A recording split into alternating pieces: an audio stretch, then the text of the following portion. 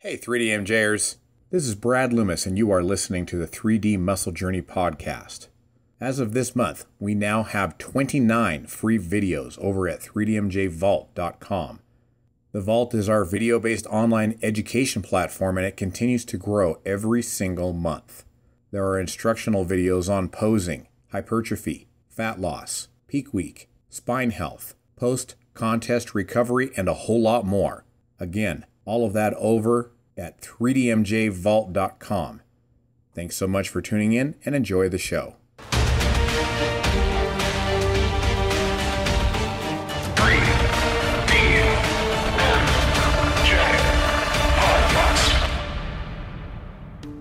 Hey guys, this is Andrea Valdez, and today I'm talking to Eric Helms and Alberto Nunez all about where the hell we get all of our information from. The initial idea for this podcast was to simply throw a whole bunch of resources at you guys. Since Berto, Eric, and I tend to seek out and learn from very different avenues as coaches and athletes, we thought it'd be good to talk about where we seek knowledge in our particular areas. And while we do totally dive into that, bunches of websites, books, podcasts, and programs at the end of this episode, it took us a while to get there, as usual, because you know, our podcast is three close homies having fun with each other and picking each other's brains.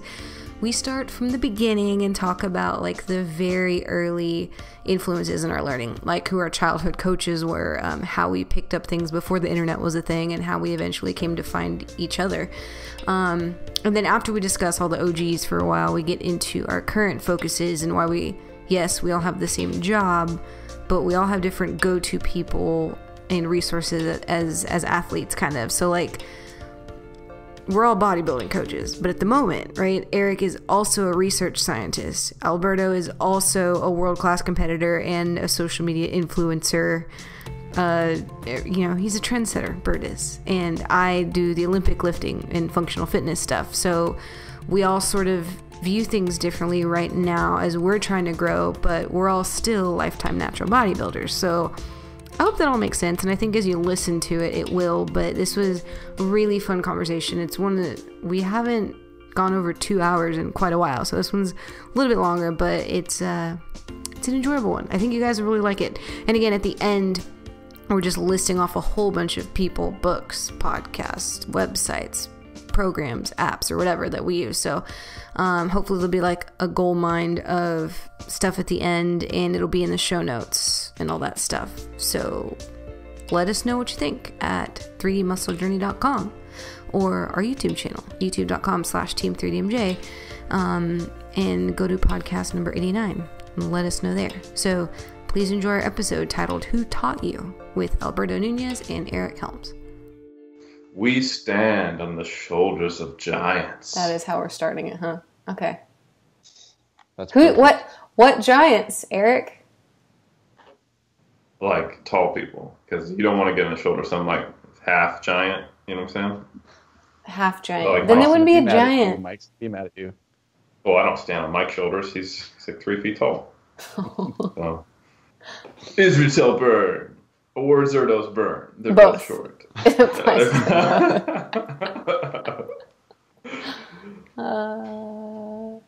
For what giants, Eric? Hey. What? I think I got to thank the first guy, and that's just the biggest guy in the gym. Like, so kudos to that dude. That was like my first source of information. Yeah. Find the largest. Find the actual giant.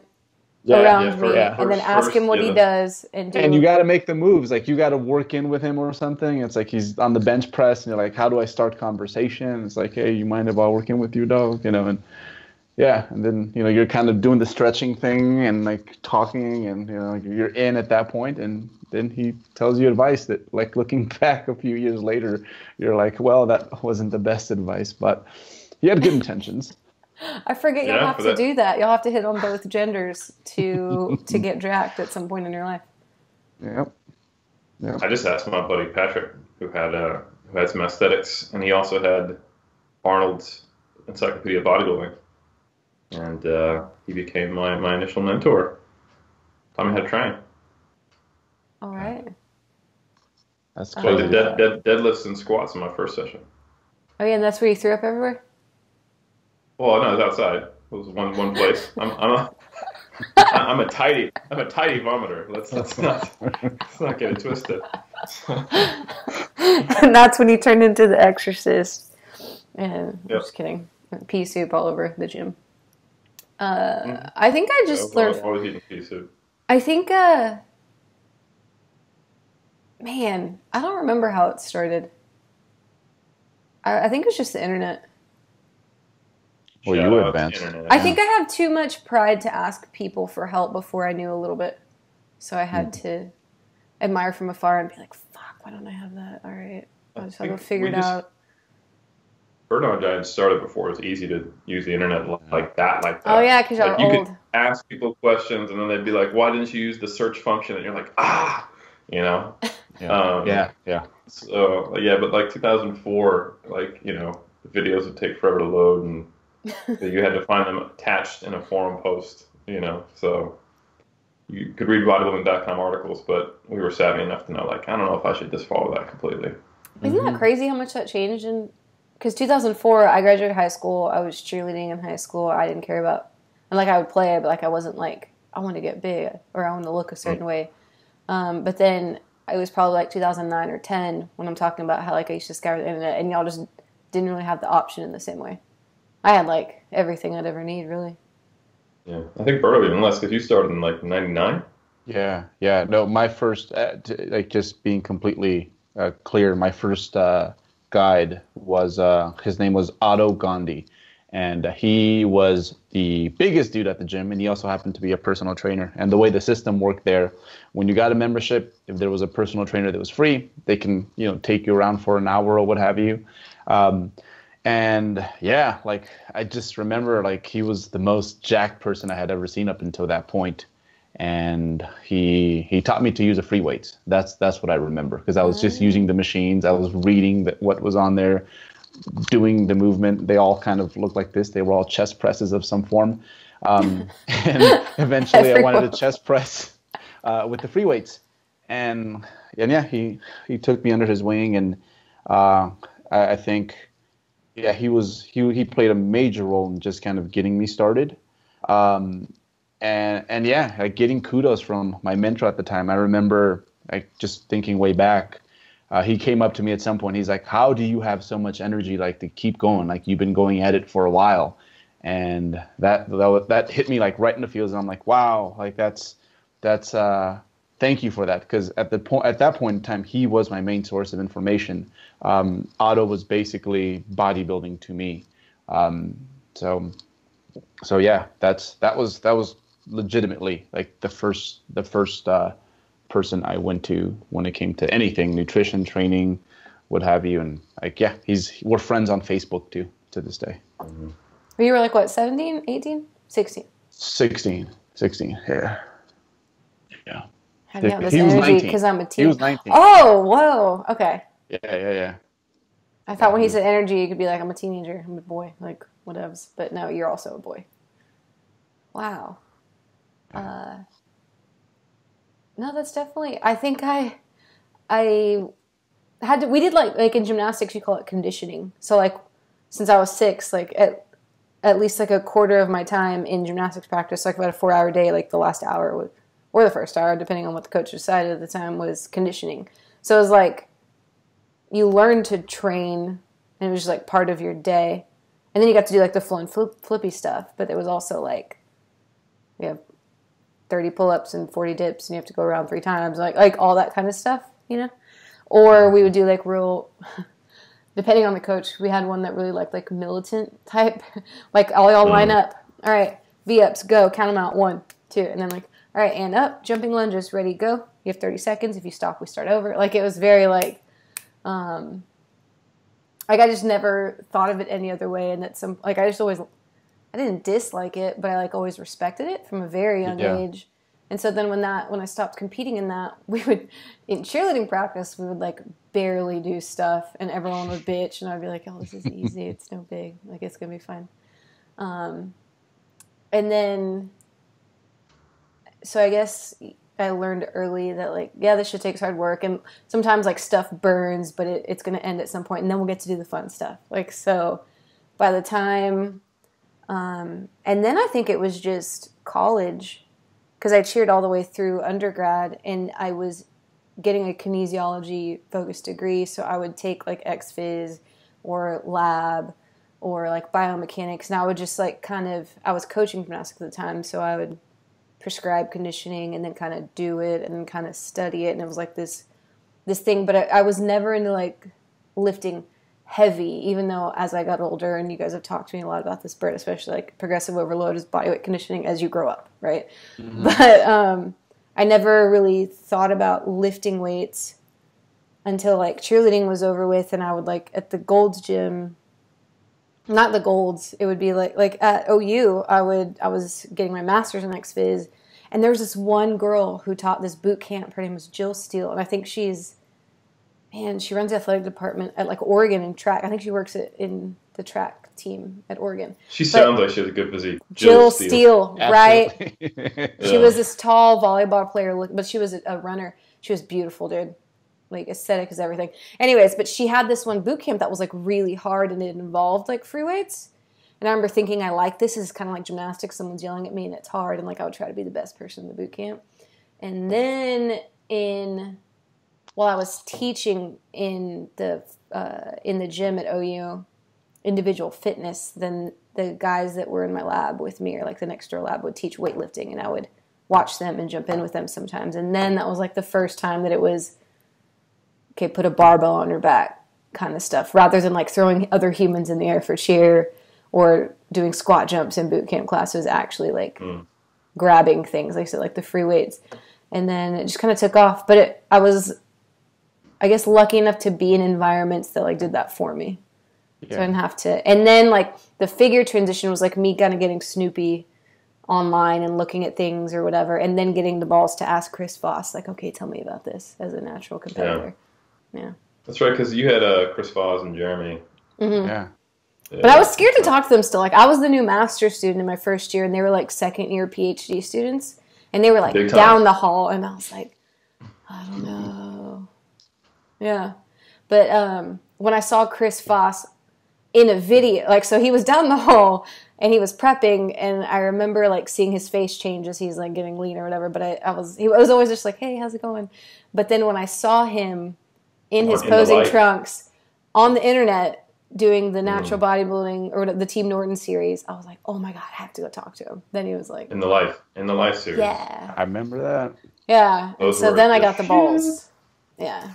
Yeah. But see, Andrea, like this is why, like, whenever I do get a new athlete, it's important to always ask, like, what did you do prior to this? Mm-hmm. Because a lot of those early years, why they didn't necessarily, like set you up for like being a successful bodybuilder directly. Mm-hmm. What they did do for you is like just like the work ethic, like, and it's something that like when you get into something, like you get into something, and like you're good at emptying out the tank, whether it be acutely, like doing the day's work, or here's your goal and I will work backwards and then work forwards towards it.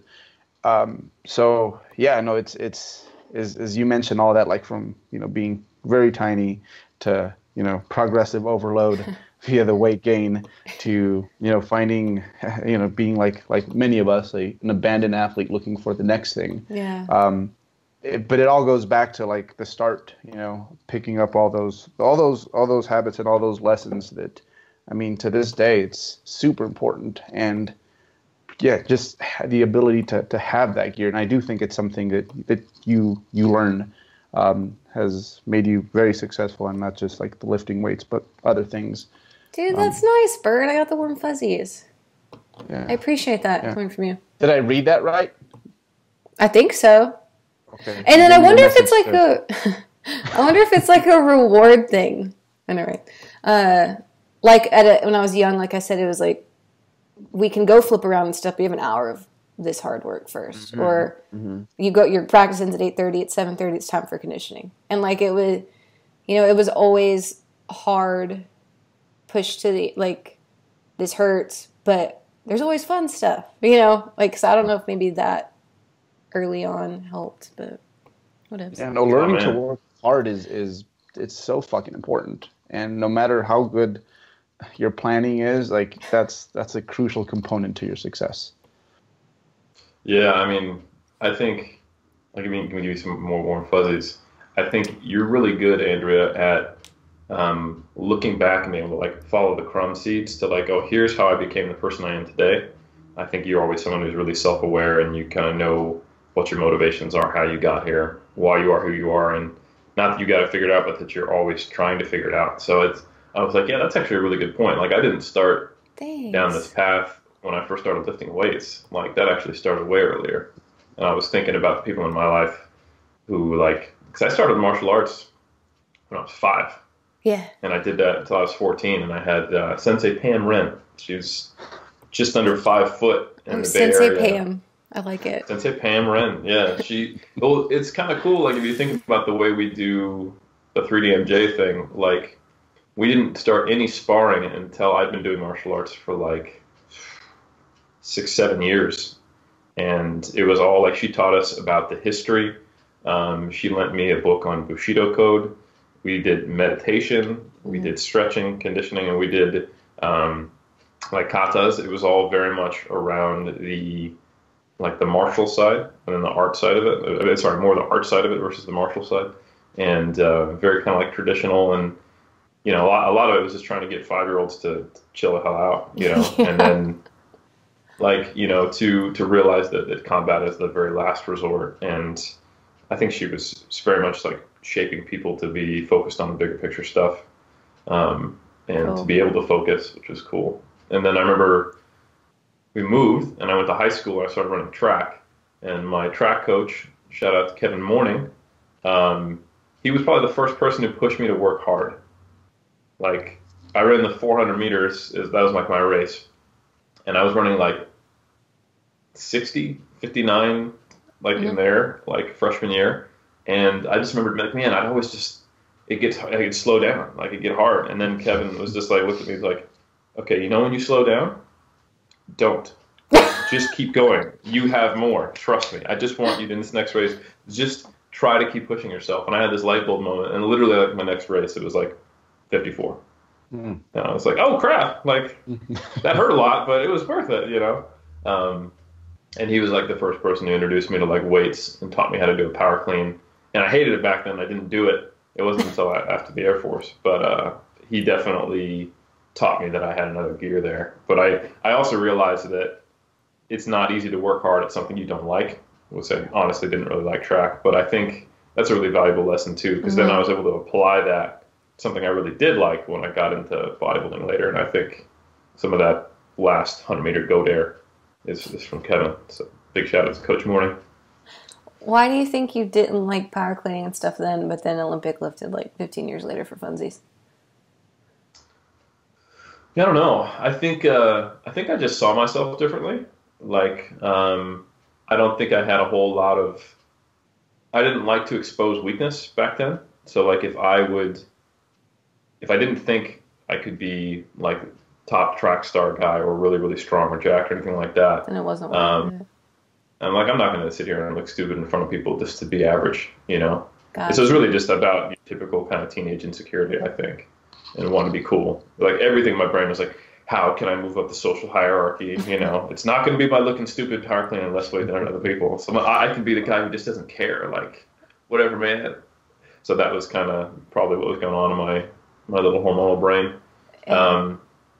Yeah, and then I think in my early 20s, it was more about like I thought of myself as someone who starts things but never finishes them, and I was like, what if you just do weightlifting, and no matter how good you are, no matter what, you just take it as far as you can. And then I think I'm not like a Bryce Lewis in powerlifting or a Jeff Alberts in bodybuilding, but I succeeded a lot more than I thought I would, and really enjoyed it. And I think that was like that really a huge game changer for me, weightlifting and like lifting weights in general. Very much just kind of, I think it made me much more empowered, and that I was not any more of the mindset of like, I was basically like lightweight, like Vince Vaughn from Dodgeball. Like, if you don't try, then you'll never fail, you know, kind of thing. So Such an average Joe. You're average Eric. Exactly. Yeah. But like purposefully. You know, not like just accepting of getting what you can, but work hard, like he eventually got to by the end of Dodgeball, which is a wonderful transformational coming of age story. Isn't it? I know. It's a legend, really.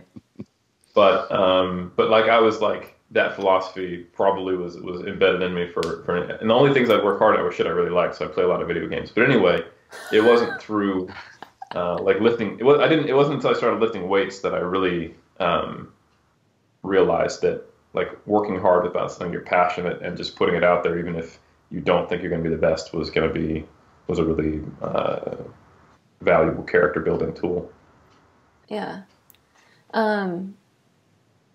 Well, so if that's like how we kind of all got into like lifting, when does it turn in? Like, who are the people that went from lifting to I want to be a competitive bodybuilder? I like that we went in this order because regardless of like like the prerequisite to anything good happening, you have to fucking work hard. Yeah. That's just how it is.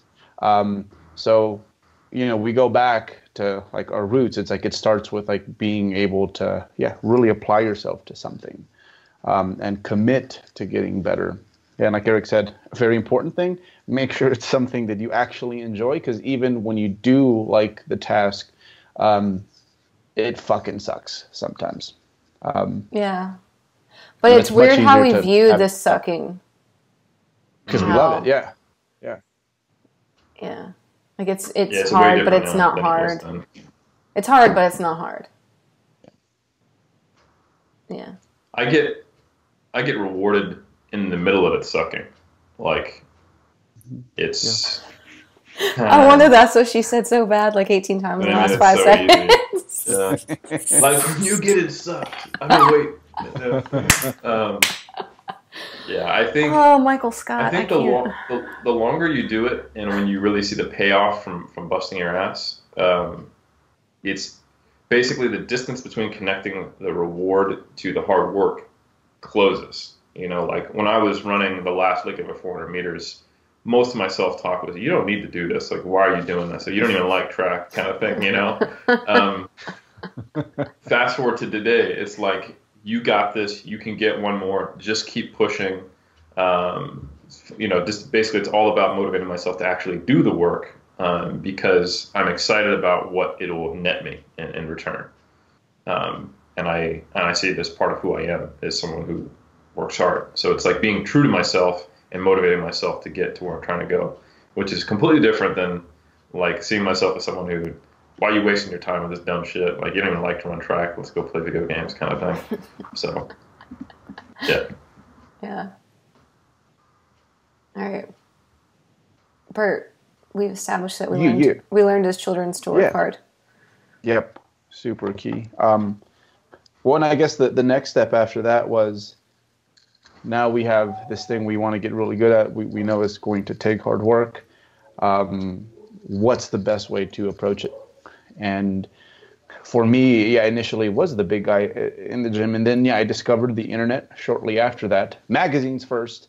Y'all did the magazines first. Yeah. But magazines were, even then, they were so, even the monthly ones, like Muscular Development and Flex, the pace was so slow. And to be honest, like when I would look at those physiques, I couldn't relate to it. Like I knew that a big component of that, because at this point I was pretty set that I didn't want to take drugs. It was like the drug part. So it was really hard for me to connect with that. And I think so I actually would read more Men's Health. So I would go with those. But then eventually, it's like, so I want something that's, I want to not just look good to get laid. Like I want to really like learn about how this stuff works and push myself to, just like any other sport. And the internet is the first thing that came to mind, many different websites. But then what really changed things for me was, this was as dynamic as it got back then, and we brought this up over and over, was when I discovered message board forums. So it was like a collection of all the biggest guys from gyms all over the world, basically. You would build community, and initially it was how I, mostly through working, not necessarily posting questions, is how I got a lot of my foundation when it comes to how things work. Because this was before Facebook. and all that, right? Or Facebook was like still for college kids. Like I was on Facebook, but y'all probably couldn't yet. Yeah. Like 2004, yeah. 07 or 08 was when Facebook started to kind of pop up as to go with everyone else, yeah. Because y'all weren't in college. I was on Facebook when I was like 19, like 2004, 2005. But it had to be like 2007, 2008. Yeah, you had to have your online. That's how it was. Yeah. You had to have a university email. Yeah. Yeah, early days. I think that was like 2004, 2005-ish. But even then, like Facebook didn't have its like these little communities within Facebook. Yeah. Facebook. Yeah, it was like just other kids at your school and shit. Yeah. Because it wasn't really until 2010 or so that people started migrating from the forums to Facebook. Gotcha. When our little community died. Maybe even 2011, actually. Yeah. And that's where you guys met each other. Mm-hmm. Right. And a lot of our influencers too. Like I'd say that like my first actual solid person that I learned from was probably Lane Norton. And it was like I was just wrapping up being a teenager. So he did most of his work on the teenagebodybuilding.com. That was their smaller website. Eventually that closed down. I found myself in bodybuilding.com, but like Lane was definitely like the first person that, hey, there's a place for the thinking man, which I think prior to that, that's just something that it didn't really seem like a clear option when it came to anything bodybuilding. And I really enjoyed, just having a firm understanding of how things work. So this is going to sound dumb, but it's going to sound dumb and I'm going to get shit for it. But now, or since I became interested in physique sport and found you guys and all that stuff, everyone wants to know what the research says. And I could be wrong because I'm in like this community, but everyone's like, well, what does the research say? Or what does the evidence say? Or what's the best? Or what have you found? And blah, blah, blah. But before that, when you say it's for the thinking man, like, so before the whole Lane thing. It hasn't changed. It hasn't changed? No, you need to go to an expo. You'll be like, oh, there's that douchebag on Instagram with 400K followers. That's and they have right. A line out the door. Because there's a thing on Netflix that went over physique guys.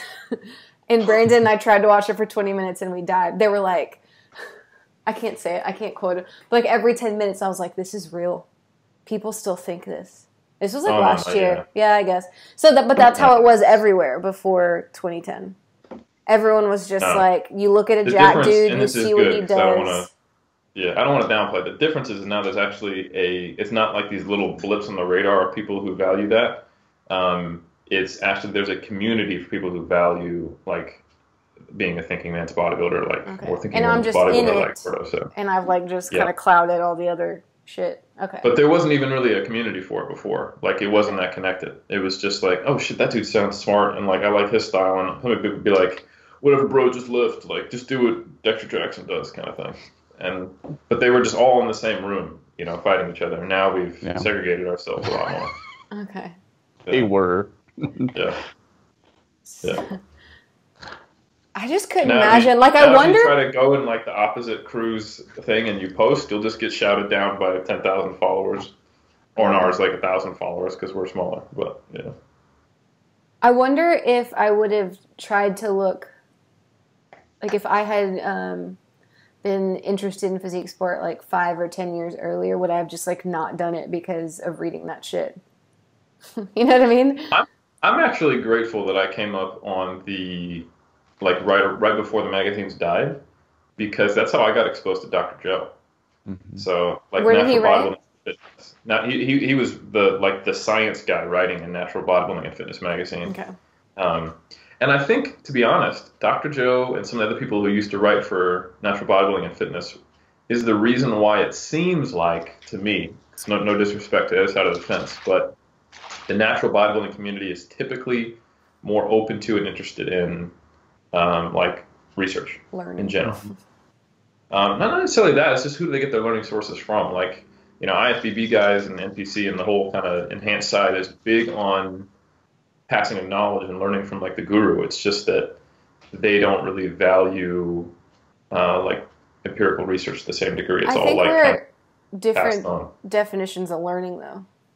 Like there's, you know what I mean? Like when I think learning, I think like figuring out and aggregating like a large amount of information from different things and making my own conclusion and going forth with it. Whereas on the flip side, it's like, oh, so-and-so said that, and that's where I got my knowledge, so I'm going to do that. Like, you know, I don't think it's always that blind, though. I think there is value in learning. I think it's just that, and maybe it's because the enhanced side of the sport is a lot more alienated from society, and it's not as connected to like normal fitness. Yeah. That's not necessarily like they're just like whatever, like no one's going to do studies for us or whatever. So I don't know. Yeah, that would suck. Yeah, like how are you going to learn how to do a drug cycle to become 300 pounds? Like there's no study on that. You know what I'm saying? So good point. Yeah. So anyway, but early on, natural bodybuilding and fitness, they would have like if you had a CSCS, you'd have that after your name when you wrote an article for NBNF, and like Dr. Joe would be in there all the time. So I think because it was sometime in like 2005, 2006, I really hadn't committed to the idea of stepping on stage or being natural or really thought about it. And then it was like in mid 2006, I had a lot of support from the YMCA crew who I was a personal trainer at. They were all really awesome and kind of introduced me to it. And there was a gentleman who had myself and one of my training partners, Cody, be test judges at a WWF show. And that's when I was like, oh my God, this is awesome. And I think it was like the Iron State something. I can't remember what it was, but Rodney Hilaire was one of the judges. And I saw the overall winner who got his WNBF Pro card, and I was like, oh shit, this is awesome. And it's probably good for me to have some kind of like delineation between what I will and won't do for safety as far as competing. And I love this look anyway. Like I was a big fan of Frank Zane. So I was like, all right, I'll do the natural bodybuilding thing. And so I was looking at magazines because I was reading like Muscular Development and Flex all the time. And then when I was like starry-eyed new guy who decided to do natural bodybuilding, I was like, oh my God, there's a natural magazine. And I buy them like every single month they came out. And that's when I got introduced to Dr. Joe. And around the same time, there was, Lane Norton by far was the kind of the first influence. It was like Lane and Dr. Joe from the start for me. Yeah. And then shortly after that, more like influences from the internet became pretty key. What happened to the forums? Like it's just kind of like a... They're people just drifted off. Well, I know they exist still, but... Facebook groups happen to the forums. Okay. Yeah. And now Instagram. Not even that. I think there's a different community that's on... Yeah, there's a different community on who engages a lot and likes to talk on Facebook groups than is on Instagram. Yeah. Because you just won't see the same level of back and forth in Instagram You posts. can't follow trails the same way. Mm-hmm. Yeah, you're right. Yeah. And people can type on their computer like little mini novels, and no one's gonna like really do that sometimes. I mean, sometimes, but yeah, good point. Like I actually don't think. The funny thing is, I don't think the groups are quite as good as the forums were. They're not really set up. Like if you want to try to search and find an old post, it doesn't really do that. The feed is not quite as intuitive, and like the only thing that's nice is you can tag people. So that's how you can keep things going on Facebook. But I actually think the original forums are still a better vehicle for those group discussions. It's just that no one's going to be there because the vast majority of people to actually talk with left. Yeah. You know. So yeah, I think like if someone on the Facebook team was like, hey, I think I can make these groups a little better by emulating the old school forums, people would be at it again and doing logs. Like it's hard to keep a log on Facebook.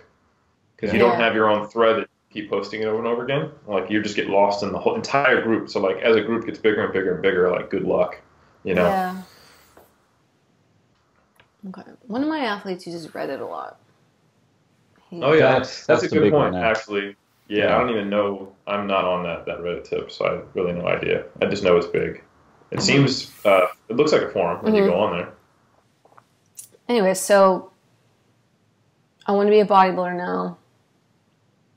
Not me. I'm talking about you guys, really. Not that sounded bad.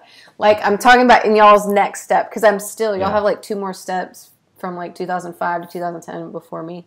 So like in that little range, and you're like, I do want to compete. There's Lane and Dr. Joe and just forums When you say I went out to the rest of the internet, like what else did you look at?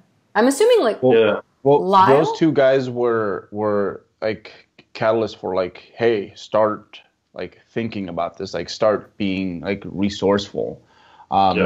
So yeah, they were two major influences. But what they made me do, and what I'm most thankful for, is not necessarily something specific they taught me, but yeah, they taught me how to think. And it because of those guys, I just remember many nights just like staying up until a very unreasonable time, knowing that I have to wake up early the next day, just like down the rabbit hole, like just I can't put down the information basically. So yeah, after both of those guys, yeah, it led me to other corners that I don't think I would have found. I wouldn't have found those places without them, or at least not as quickly. And they're just so hidden that it's to me, it's not a mystery as to why the majority of people who get into this never find themselves, I guess, being a thinking person's bodybuilder. All right, this is going to be funny. So I started on the forums, different forums, rapmusic.com and bboys.com in the late 90s and early 2000s. And we used to have like battle leagues, and I'd record stuff. But they also had like text leagues, because not everyone had a good mic in the early 2000s. And honestly, not everyone could actually rap. They could just write lyrics. So we would have these intense battle leagues and crews where you would battle each other. And I got really interested in people arguing online on the bodybuilding.com forums, because it was the same kind of thing, you know? And so and you get rewarded for having, like, you can't really shout someone down on a forum. Like, someone can troll and post a lot, but you can just, whatever, you ignore them, you message a mod, they get booted. Like, if you're good at making your case and arguing, you kind of, that cream rises to the crop. You stand out. Yeah, gotcha. you're the cream of the crop, and the cream rises to the top. That's what I was trying to say. Good rap. Like as an example, that wasn't a good rap. Yeah. As an example, Blaine Norton and Alan Aragon were mods on bodybuilding.com back in the day. And moderators for those who. Moderators for the noobs who don't know and don't have a big green rep bar. They were like gods in terms of, like, they had the answer to everything. They were super, like, I learned skepticism and critical thinking from watching those guys deal with interactions. I think, like Berto, I wasn't asking the right questions. I wasn't really fully understanding how the whole science thing worked. I was getting there. But I learned that through the way that some of those dudes were interacting online. And so I would say those are some of my earliest mentors, was watching people argue and then eventually becoming the person arguing. Like, arguing with people on the bodybuilding.com forums was probably a huge part of my developmental skills as a rational thinker. That's awesome. Yeah, because they would give longer explanations, right? This was before, like, they all had their own blogs and shit like that, right? It was like someone asked a question, and I know I would look up, like, Dr. Joe back then. I don't think I read his shit till, like, much later, till the Diet Doc website, like, way later. But, like, I know that when I was first searching on bodybuilding.com, I would see Lane's videos and stuff. You could see, like, old posts of his, and I was never in them, but it was always, like, someone asking a dumb question. And he wouldn't be shitty about it then. He would just have, like, a really long explanation. And I think that's where the thinking man comes in, is, like, I'm biased. Because, like having long form anything, right? Like social media and, like, quicker things and, like, Facebook or Instagram, it's like you have a sentence or two. But I guess, like, on the forums and back then when people would, like, really spend time at their computer on the internet, it was like you could write paragraphs. Blaine Norton had Q&A threads. It was just him answering questions. Yeah. That were on the muscular development forums, the bodybuilding.com forums. I think maybe, is it Think Muscle? There was another big one. But he was on, like, a handful of forums and a moderator on most of them, and had Q&A threads where he would literally, for years, just answered everyone's questions. Yeah. So like, people get salty over Lane because he posts about his political thoughts and, that you don't agree with his metabolic damage and all that stuff. But to some degree, you can't forget the fact that if you messaged him between 2004 and 2010, or you wanted to ask a question, he would get back to you within a day across 5 forums, and there was probably 10,000 people that messaging him on a regular basis. Mm-hmm. So yeah, he did his pro bono work early on. You know what I'm saying? So yeah, big time. But I think when I think the thinking man, it's that when I think about my evolution and the difference was like being a kid was. You guys said it earlier. It was like I was asking the wrong questions, but I think I wanted different kinds of answers when I was an immature thinker versus now. And I think that's nothing that reading things on the internet that weren't social media, and now I'm in my 30s. Like I would much rather do a book or a podcast like this or a 3-hour or whatever, or an audio book or and I think that's how you learn to be a thinker is hearing other people think, like hearing the processes of shit. And I don't know if it's a youth thing or just I didn't know yet until grad school, but I was always give me one sentence that tells me what to do. Oh, and man, now I'm I relate to that. Yeah. And I would get frustrated that. Yes. Yeah. And quit. Just give me the answer. Yeah. Quit fucking around. You're not helping. I'm not learning. You're a bad teacher. Yeah. I remember going back and forth with Alan Aragon, just trying to get him to tell me how many grams of carbs, and how many grams of protein should I have before I work out and after, and how many hours prior. And he was just like, well, it depends on the volume. And I'm like, well, sometimes carbohydrates, sometimes and I was just, and this is 2006, so or maybe even 5. And I was just not interested in trying to figure out why it mattered, which is such a stark contrast to the way I think now. And I was just like, dude, I'm just trying to get huge, bro. Just what should I have? All right. I know it's that simple. There's one answer for everyone and it'll make me jacked and you're keeping it from me because you're a dick, So. See, and now, if I discover something that works, I'm not just happy with that. I need to know why. And when I was at that stage, it wasn't like that. Things were working, but I didn't really care to go through the layers. And then, changing the way I think. Do you think that's because you were coaching though, or wanted to coach? If you never wanted to coach and things are working, would you be like, sweet, I know it works for me? Or is no, I don't, because there's nothing. Yeah. I will lose interest in things very quickly if it's just that. So no. Yeah, I am too obsessive about certain things, and no. But I've been in that position, and I get those messages frequently, and I have to take a step back and remember that I've been that person. And just learn to be a little bit more patient sometimes. Yeah, but in a weird way, it's not cool, right? It doesn't feel good to look at your DMs and there's 40 of them and you're like, shit, I can't get to these. I don't want to be an asshole. But a lot of them are repetitive. I've answered them for free on the internet somewhere. Or, you get kind of irritated. Yeah. But at the same time, I'm now I can look back at those times when I was ignored or not given the answer I wanted or whatever and been like, I'm glad because I had to figure that shit out for myself. And that's but at the time I was not pissed, but I would be like, oh my God, I found somebody and this is the person I should be listening to and they're going to give me the answer. And I'd maybe leave a comment on their blog post that they wrote 5 years ago from then and they don't reply to it. And I'm like, fuck, if they would have just told me, why won't they just tell me? I'm not mad at them. Such a dick. Never meet your heroes. Yeah. But then it's I forgot about it and I moved on and I figured it out and I'm better for it.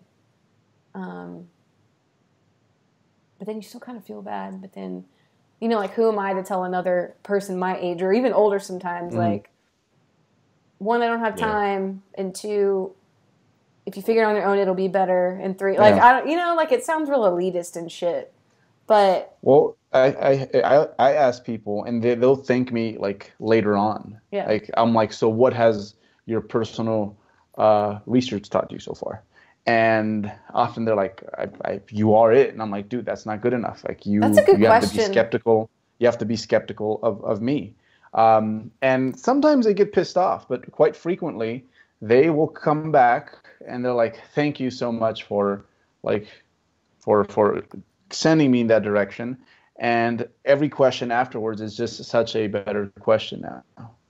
Yeah. Absolutely. I followed that same track. Like, I went from being annoyed with Alan Aragon not just telling me what the answer was for post-workout nutrition to then getting, oh shit, there are no the answers.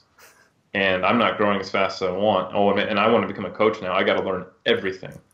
And then, like, the exact things that annoyed me became the exact things I craved. So I remember, I started, I think probably the first place I started reading voraciously was bodyrecomposition.com. I started reading all Lyle McDonald's stuff. Good And stuff. and there's a lot to read because he'd been active for a while. Mm-hmm. So I started getting his books and reading everything on there, occasionally posting and getting yelled at by Lyle. It was good. Yeah, that was probably Lean around Gains, like 2007. Too. Lean Gains was a good blog. Yeah. That wasn't a huge one for me, but there's some definitely real quality stuff Martin put out. Eric, remember the hidden forum? Lyle's hidden forum? Yeah, he still has a forum. But there was a hidden forum. Oh. Yeah, there's the one where if you want to be a sociopath, you go. Like, it's just the guys and gals who have no patience at all and just want to talk science. And if you're wrong, you're allowed to swear and cuss people out and all the stuff that a moderator would normally remove you for, are just like the way you communicate there. Mm-hmm. It was it's a wonderfully toxic place. Yeah. Well, for me, it was Lyle's site. Lean Gains was interesting because it was around, like, because Lyle's rapid fat loss, or what is it, 2.0?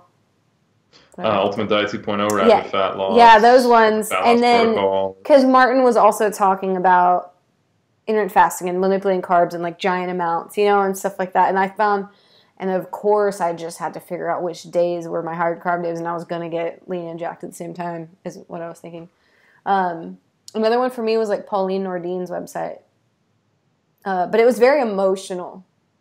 Mm. And, like, but I liked, like, she was very contrarian, and, like, she had competed before, but she didn't like the cycle of getting lean and then fluffy and lean and fluffy. And she was like, so I'm going to look and feel awesome all the time. So I'm going to eat a bajillion vegetables.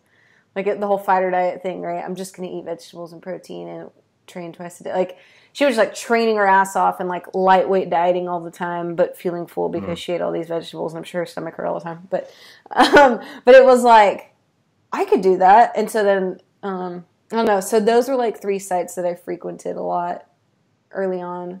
Bodybuilding.com, I think because I was in grad school and I, like, was sort of learning this critical thinking thing, it bothered me that I could read 10 articles on the same topic. They'd all be by someone different, and they'd all say something different. That bothered me. So I didn't really fuck with bodybuilding.com very much. Yeah. Well, the funny thing is I was in the forums every day from 2005 until 2010 or 11. But I don't know that I've ever read a bodybuilding.com article. They were, like, it was weird to me because you could search by topic. And I'm like, how are there 20 articles on the same topic and nobody agrees with anybody? Like, this isn't making sense. Same websites for you, Bert? Like, when you said you're getting stuck in the internet, at least early on, like 05 to, like, 2010-ish or whatever. Yeah, but I moved on, like you, the same thing with the bodybuilding.com articles. I would be like, this doesn't make sense because they're both jacked and they're saying, like, different things. Yeah. And I needed the human interaction. So yeah, it was forums, and then forums eventually, and it kind of resembles, like, what the forums did for me, like, without skipping ahead too far, how life is for me now. Like, I needed that interaction with people who were fans of thinking, and, like, when I look at when I look at my current situation, that's Like, for example, I'm going over to Brian Miner's house. We're gonna have dinner today, and we'll most likely be talking about these sort of things. So it's yeah. I think it and there was a lot of individuals on those forums that kind of they grew up, so to speak, to be major influencers when it comes to this side of the fitness world. Yeah. So, my friends were super important in my upbringing. I think for me, I read those 3, maybe there were 5, maybe there's a couple I'm not mentioning, but there might have been like 3 to 5 that I think like I could read, like you said, like just article after article after article. But then it was like I had to look for people because no other site like was as like Lyle's shit is a body of his work, and and Martin's and Pauline's or whatever. Like these are the bodies of their work. But outside of that, all the sites are like, again, multi-contributor kind of things, or like magazine sites or whatever. Mm-hmm. So what I would do then instead, I think was, and I never thought about it this way, but now that we're having this conversation about it, I think then I would look for female figure athletes who looked how I wanted to look, and then I would read like their interviews anywhere they were online. Or like watch their videos. So like it was like Ava Cowan, Pauline was another one. I'd look for her outside. Oksana, the fitness girl, Grishina, whatever. Yeah. Didn't know all these people were IFBB and that there was a natural thing that was different or whatever, but I would still like, I at least knew, okay, the female IFBB bodybuilder pro girls, like I don't want to look like that. That's not natural. I knew that. But the figure girls, I was like, they're not that big, maybe, I didn't know the difference between natty and not, but I just knew like those girls look awesome. And they tend to always look awesome. Which, again, didn't know why that was, but I was like, they look this great all the time. Plus or minus 5 pounds. Like, how was this even? So I would just look for them and like, okay, she weighs a little more than me, so maybe I have to just eat a little less than her and do her workouts. Like, this will work. And I would go to the gym twice a day. I would do, mind you, I had no intention of competing yet, but I would like get up, I lived in Houston at the time. This was like right before grad school, I think. Or it was like this whole like year or two period. I'd get up, I'd go to 24-hour fitness and like run or elliptical for 45 minutes to an hour. Go home, get ready, go to coach gymnastics, shower, change, go work in the kids club at 24-hour fitness, and then stay there and do like my weight training at night, which then was like what I knew was like gymnastic circuits with lightweight, like maybe light dumbbells. But like mostly body weight stuff, and not understand why I didn't look like Ava Cowan. Damn it, with my 10-pound dumbbells, I just didn't get it. But I was working real hard, spending a lot of time.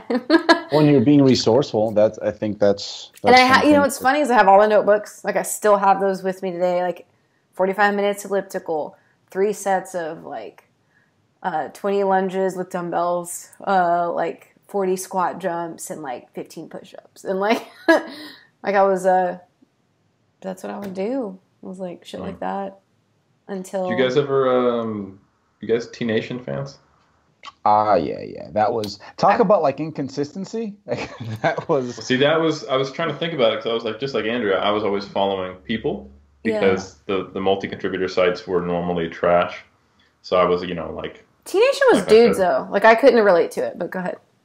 It's very like male. Testosterone Nation. But like it was like it was out of my head. Writers there. It was super. Yeah, but T-Nation was the first time I became aware because all of a sudden like it was doing its thing, and then everyone started like it became the code word for bro science basically. Like it's some bullshit T-Nation stuff, and I was like, what happened? And I realized that they were one of the first masquerading fake evidence-based places, What do you mean? I'll explain. So they had some good articles. They had like an article from Brad Schoenfeld, they had an article from Alan Aragon. They would have some good stuff from some people who really aren't that good. I'm not going to name names. And then a whole lot of stuff from people who were working in BioR supplements into the articles. Okay. So they would get thinkers in and then use like the appeals to authority of they have these trainers sometimes we weren't even training people, they were saying they were training, who were good writers and knew enough science to be dangerous, but half the time were actually just shilling and were pushing things like, anaconda or mega dosing fish oil and stuff like that. So there were some awesome writers there, like Dan John consistently wrote great stuff on T Nation, but then you'd have Poliquin on there and other people who were like, I remember the Anaconda Protocol, like there was some dumb stuff on there, So there was, and all of a sudden, and they were editing people's articles without actually asking them. I think that's what came up is like Alan or Brett, or was it a few people who were like credible people who'd wrote, and they're like, they changed my stuff a little bit to make it a little more sexy. And so they all of a sudden like if you went on Monkey Island, like people were just ripping apart T Nation articles. What is Monkey Island? That's the meme forum for the wild forums. You got to track with it. Dude, Monkey Island was the hidden I was forum boot camping. Stop it. It's all good. We were yelling. We were being yelled at by an avatar of a monkey. So, so yeah, like that was probably the first time I realized, oh shit, like people can actually manipulate this whole evidence-based thing and like pretend to be science, Well, I think you'd think for a long time they can't put wrong stuff on the internet, right? Like subconsciously, or like if it made it on the internet, because like now anyone can be on the internet, and like, but then anyone could. You just didn't know that anyone could. Like someone had to know how to use a computer. Someone had like it wasn't as easy. Well, there's barriers. As you had to be like selected. I think you were talking about this recently when you were on the Nova podcast. Like now you can just make yourself. I am marketable. I have a physique, and here's my own. I chose myself to be great. Dude, thanks and you for should listening follow to me. my interview. That's nice. I listen to all our stuff. That's so nice. But yeah, like back then, like T Nation had to be like, I wrote an article and sent it to Bible.com. They didn't take it this time, but I know what to improve upon. I'm going to get out there. Yeah. And so like all the people who wrote for T Nation looked the part. Or said they had the clientele behind them, and also could talk the talk next to their name. Sometimes, yeah. So a combination of one or multiple of those things. So they were like T Nation became like, oh, these are the leaders in the strength and conditioning community. Like there's a lot of S&C stuff on there, but yeah. So when I started to realize that it was all being blended in with like shilling for their supplements, I was like, oh shit. And that's when I think that was another step in me becoming more of a critical thinker. And I started reading more of Lyle's stuff. And it's funny, like before I wanted to just tell me what to do. Like I want to be science-backed, but just tell me what to do. Like once I've ticked the box next to you. And with Lyle, if you ever read any of his books, you've got to make it through like 3 chapters of physiology before you learn anything useful, Yeah. And I liked that, which was a pretty big mentality shift, I think. Yeah. I can't tell if we like grew up, became better thinkers, or smarter in our field, or all of the above. When people think that I'm smart, I'm like, what? I just kept reading. What I mean? I think one thing I think all of us share is we're good at identifying the trait of skepticism and rational thinking in someone, because like learning to do science, I've seen it time and time again, that's not necessarily the thing that's going to allow you to identify good versus bad information. Like I'm only one of the PhD here, but we're all talking about some good sources of information eventually, and I think it's because we're logical, rational thinkers who have enough skepticism to be like, that kind of sounds like bullshit, but that doesn't. I'm going to listen to more what that person says, Yeah.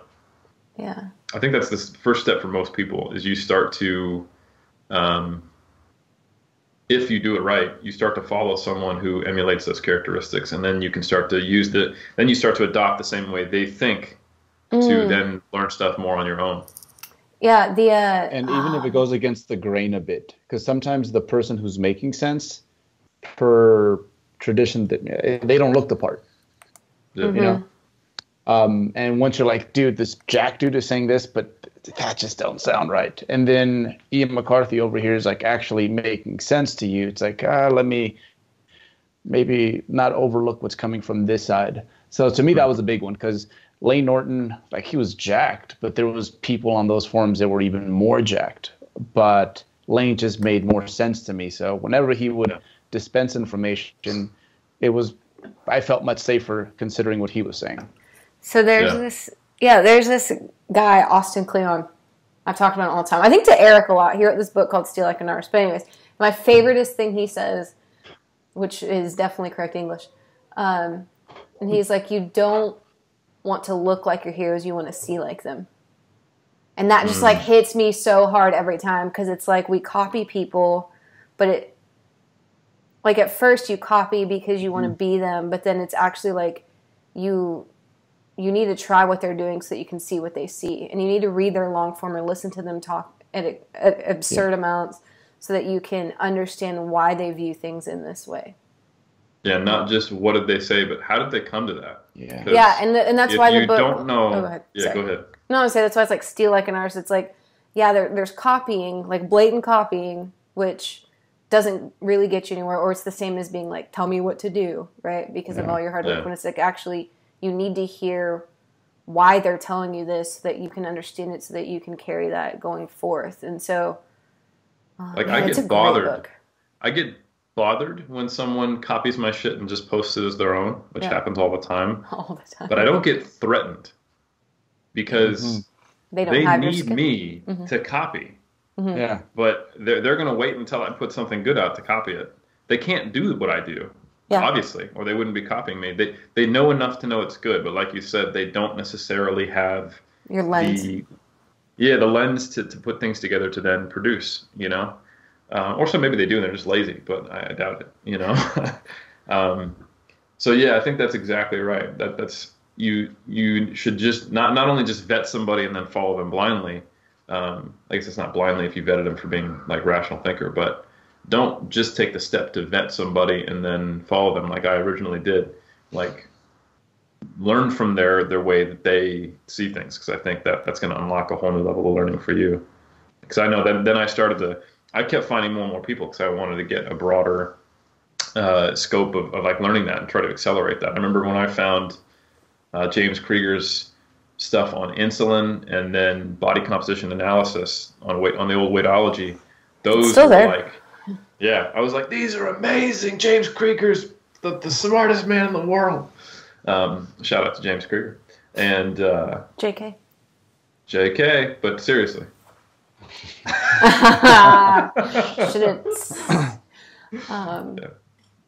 No, and then Matt Perryman, who's not around anymore. I was a big fan of his stuff. Matt was fire. He went in. I don't know who that is. Squat Every Day, the original. Oh, okay. Yeah.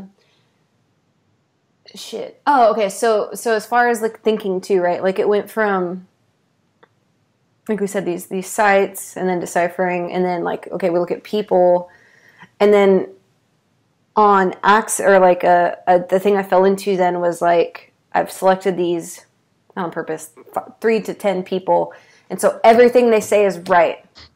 And then I just, like, looking backwards again, realized like 5 years later, it was like in the last few years, like, I can tell I'm a better thinker now because there's not a single person that I think everything they say is right for me or for anyone. You know, like there's people. Well, except for me. Obviously. No, but there's people that you'd be one of them where like I think we agree on like probably the highest percentage of anything, right? Me and the 4 of you guys, like I would say of the 4 of y'all, we agree on some high level on like the 90%, but not everything. Mm-hmm. You know, and not that we don't disagree, but like we just have different angles. Mm-hmm. And it's not, there's nothing that any one of y'all could tell me that 100% I just blindly follow. Not because I don't believe y'all or anything, it's just because I'm a different person. But then there's all those people, like in the industry, if you look at 20 people of my favorites, say, we might, I might agree with, say, 60 to 90% of what they put out, but not all of it. And I think that I'm proud of that now, whereas I used to be like, those are my people and they're my go-tos. And I needed that step, right? Because I needed these people to tell me how to think. But again, it's like, at some point you deduce like, of these 5 amazing people, person 1 who I always agree with and person 4 who I always agree with don't see on this certain thing, so therefore one of them is wrong. And it's like, well, no, they both are smart, and so it's like this cycle of constant like discernment of making your own opinion, right? Because you can have an opinion. It's like at first, if you have an opinion too early, it's probably fucking wrong or misinformed. And then you learn all these, which we all did, like when we were all personal trainers, we were like, bro, what you got to do is, and we were all wrong, or we didn't understand it. And then later on, it's like, now we can all say like, not what you got to do is, but like, here are some things you can do, and I think that's a big difference. Mm-hmm. I think people love then, and they still love today too, when people they follow disagree. Some people it just like when it's you versus Mike all the time. Well, like it started out as just let's have these roundtables, and people loved them. I remember the forums we used to have. There used to be roundtables. People would discuss stuff, and you'd see like all the different, mid to late 2000s people, and I would just eat that stuff up because I remember we got a 3DMJ subscription to the Alan Aragon's Research Review in like late 2009. Yeah, and that's when I really started to learn how to like critically analyze studies by emulating like the way Alan thought about them. And then I was watching Lane argue with people online, and then I was reading Dr. Joe's magazine post, and then I was reading James's stuff and Lyle. So then when a roundtable would come out where it wasn't settled and they all had different things to say, I was like, oh my god, like it was like the dream team in like the NBA kind of thing.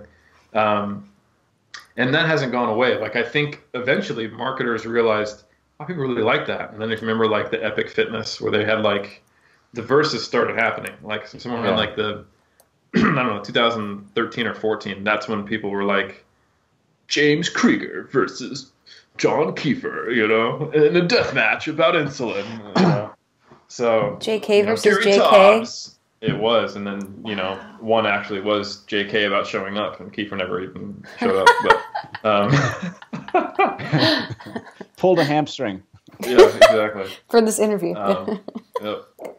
And then like Tobbs versus Alan Aragon. My first one was you and Alan on Ian McCarthy's channel. The Protein Roundtable. Fuck, I remember I was in Norman, Oklahoma, 2011-ish. And I was like, man, this child is getting these amazing, epic humans on his YouTube. But see, when you like that, you've gotten to the point where you understand that there's very few truths, and you want to see the back and forth because you can in a good discussion, you can see both parties kind of develop as they go on, and like you can see them getting something out of this. Mm-hmm. And you get a ton of that residue, rubbing off on you. So I can see why it's so for someone like me. And I think when you've gotten to the point where you have these two dudes squaring off, or dude or dudette, and maybe you're more partial to this guy, but this other guy is making points that make sense to you, and you're like, that's. I'm actually that's when you're in a very, very good place. Mm-hmm. Yeah, like when you're excited about that because they're poking at the edges of uncertainty and kind of forming this consensus between two different types of critical thinkers with different knowledge sets and backgrounds, but on the same area. If you sat through us talking for 2 hours about the finer points of the thermic effect of high protein diets, then you made it, So. Well, I think the first step beyond are you excited about listening to this is like, I still think it's really fucking strange how nobody can sit through long form things. Like I think that I feel like that's a barrier. Like if you can't read past a 2-minute blog post, and if you can't watch more than a 5-minute YouTube video, you don't care about this thing that much. That's what I think. That's my opinion.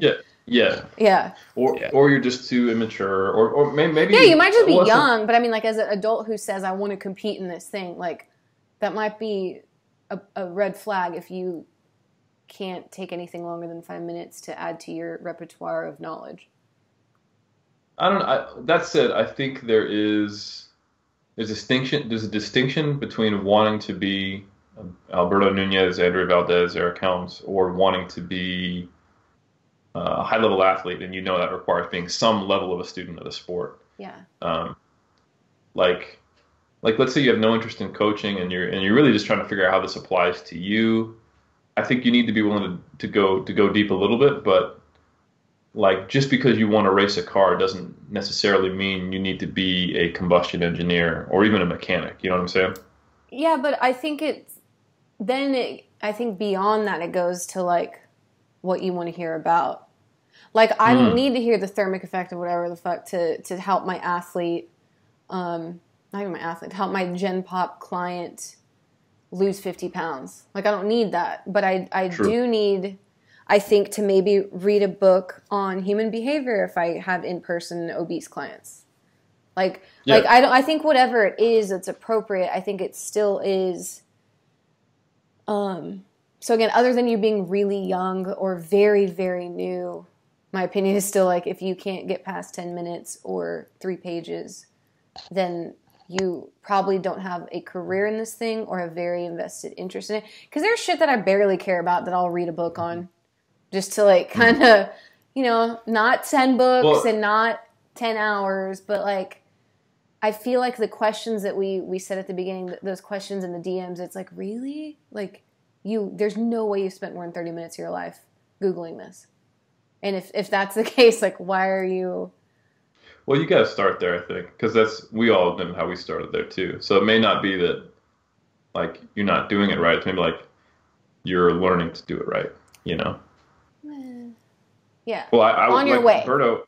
Yeah. Yeah. Hopefully, but also I think it's important. And you weren't saying, and you have to be reading about thermic effect of food. You were saying just long form content, because there could be or long bouts, like how Berto would say he'd be 5 hours on the internet. It might be like 20 articles, but at least he's like scanning the like investing time, I think is what I'm trying to say. Investing the time.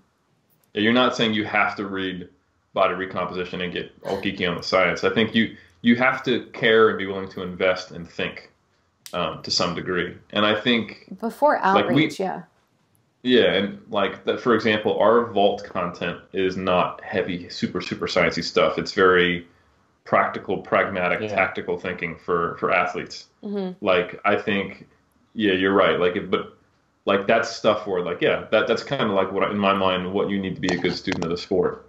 Be able to think through the issues you're going to face and the obstacles you're going to encounter as an athlete, trying to become the best you can be.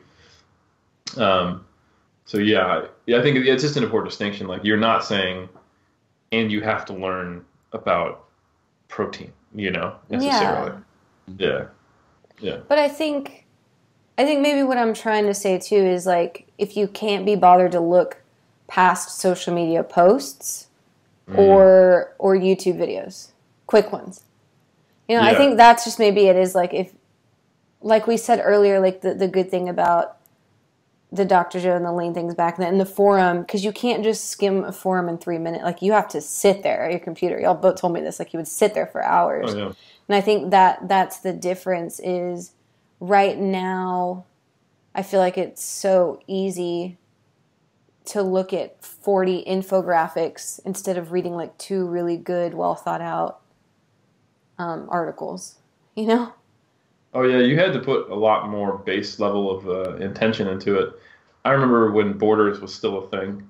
Barb and I would go spend a couple evenings a week. We would just go drive out to Borders bookstore, and she would go look at all the stuff she liked, and I would go through and I'd grab Natural Bodybuilding and Fitness, slap it and put it underneath my arm, and I would also grab Muscular Development. Even though there was a bunch of stuff that was kind of garbage in there, they also had this section about that big where it was just studies that came out and how relevant they were. Mm-hmm.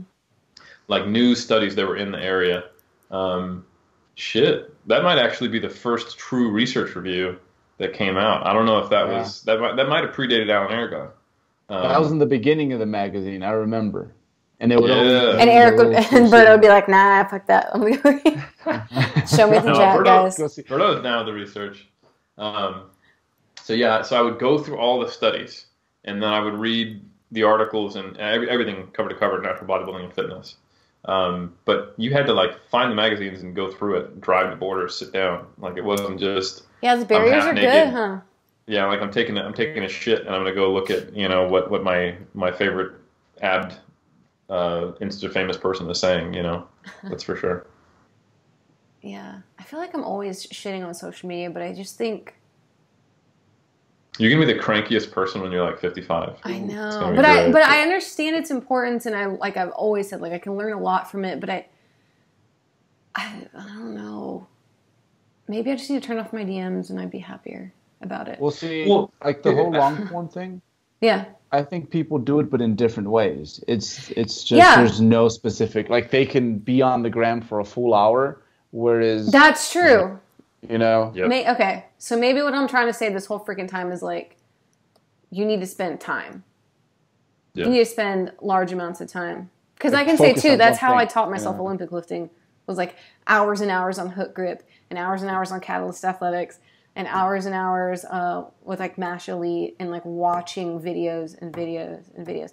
And the same with Brandon. Like we have a friend here that was like, asked him like, what podcast do you listen to? He's like, I don't listen to podcasts that much. And he was like, well, what audiobooks do you? He's like, I don't. But Brandon's a self-taught videographer and photographer. But all of his is on YouTube because it's all visual, and you have to see the equipment that they're using, and you have to see how they're editing this certain thing, and you have to do the online courses, So I totally understand that there's there's a shit ton of ways to learn, but I still like my favorite thing you said, Bert, was like, what has your personal research taught you so far? And if you don't have personal research hours, yes, you have no business asking people, especially publicly or busy people, like answers.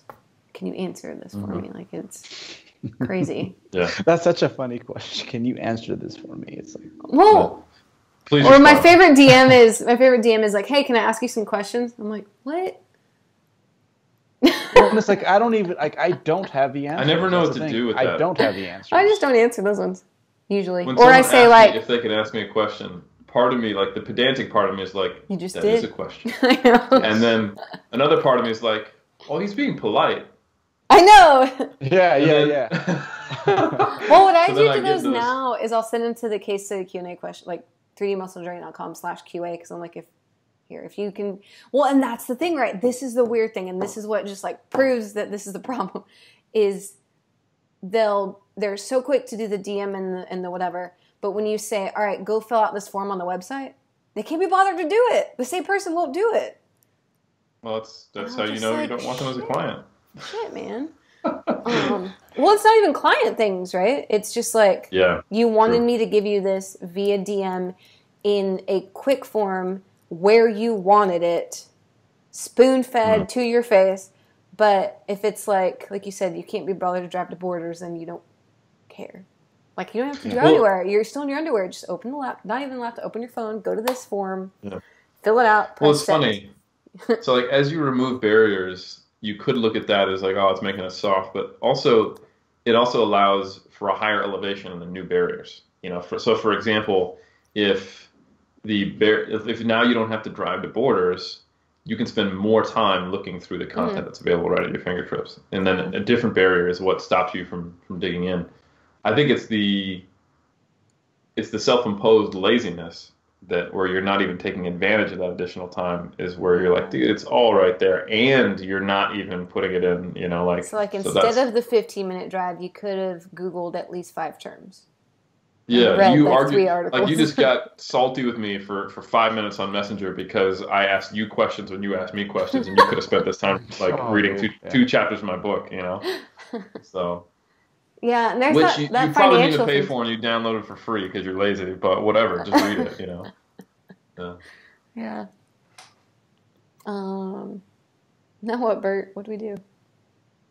We're getting cranky. I know. I keep talking about the socials. It's the recliner. It's not my fault. I'm not cranky. I just, man, like at the beginning we talk about like all the shit we went through, and it was really nice. And y'all were like, "That's because you went through that, right?" And I'm like, "Why does anybody want to go through that? That's great." Well, I don't think that's true, though. I don't think that's true. I think it's just the negativity bias and it's the availability bias that like it takes 10 times the amount of times of hearing something positive to feel like things are going positively versus one negative, you know? That's for true. one. Things are going great. I'm going to shut up.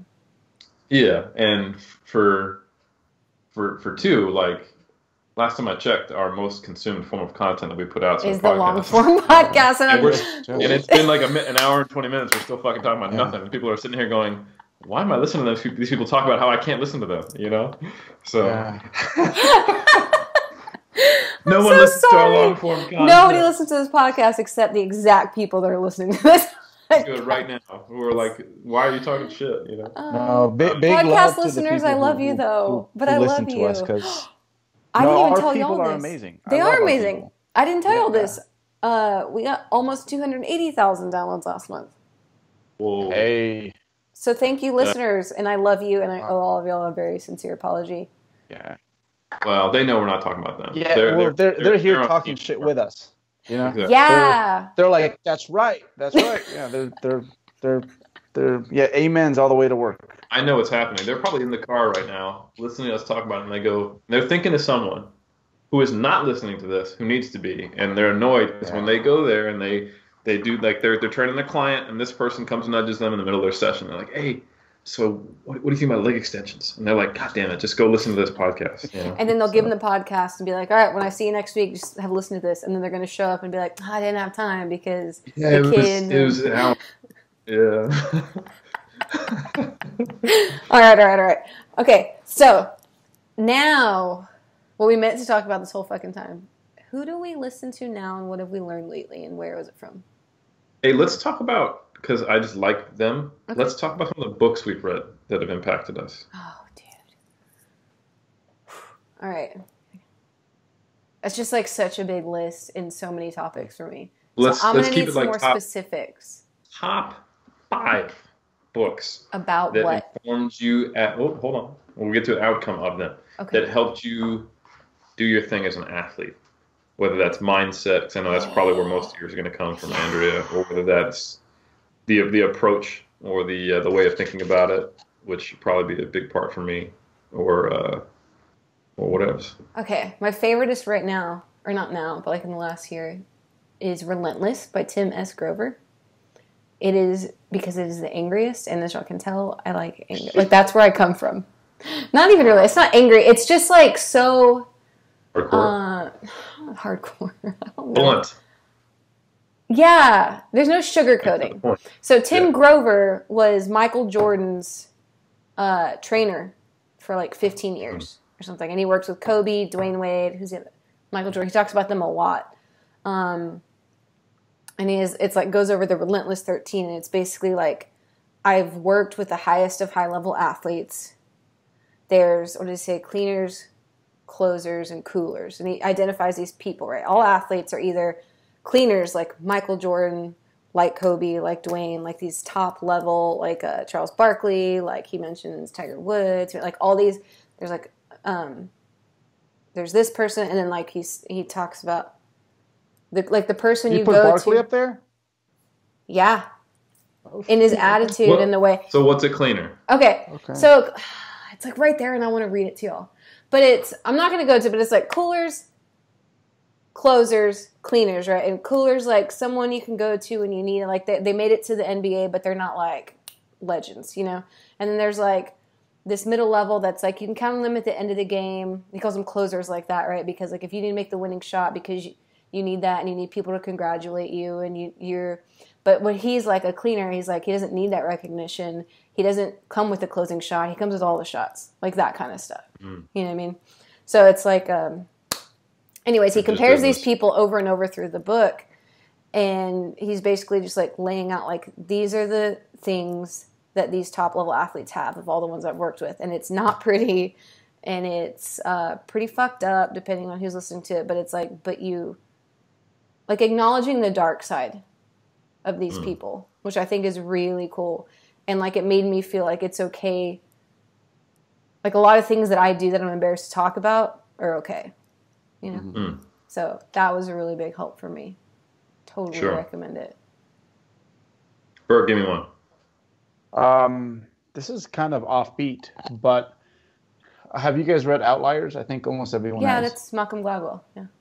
Yeah. So when I look at the position that I'm in right now, like it fits a lot of that criteria, you know, like there was this one chapter on basically moguls who, you know, they did really well simply because they were born at the right time, right? And I kind of see myself in natural bodybuilding in our little section of the fitness industry is that it's like I came around at the right time. Like there's all these people basically trying to get in right now, people with good intentions. But when I look back at the trail, it's like too many things. It's like it was just like freaking lucky. Like, and it put me in this position to do a lot of good. And when things get overwhelming, when things get stressing, it's one place that I go to. It's like, dude, it's like, I'm not going to say you're the chosen one, but it kind of feels that way sometimes. And it's like, we're going to do good with this. So yeah, I go back to that and I'm like, wow, we're here as an athlete, as a coach, influencer. As everything basically. So I was literally thinking about that not too long ago. I was like, I remember our first meetings where we were talking about, so who else is doing this? How should we set our prices? It's fucking two people, like Dr. Joe and Lane, you know, and like that were actually primarily and known for online bodybuilding coaching.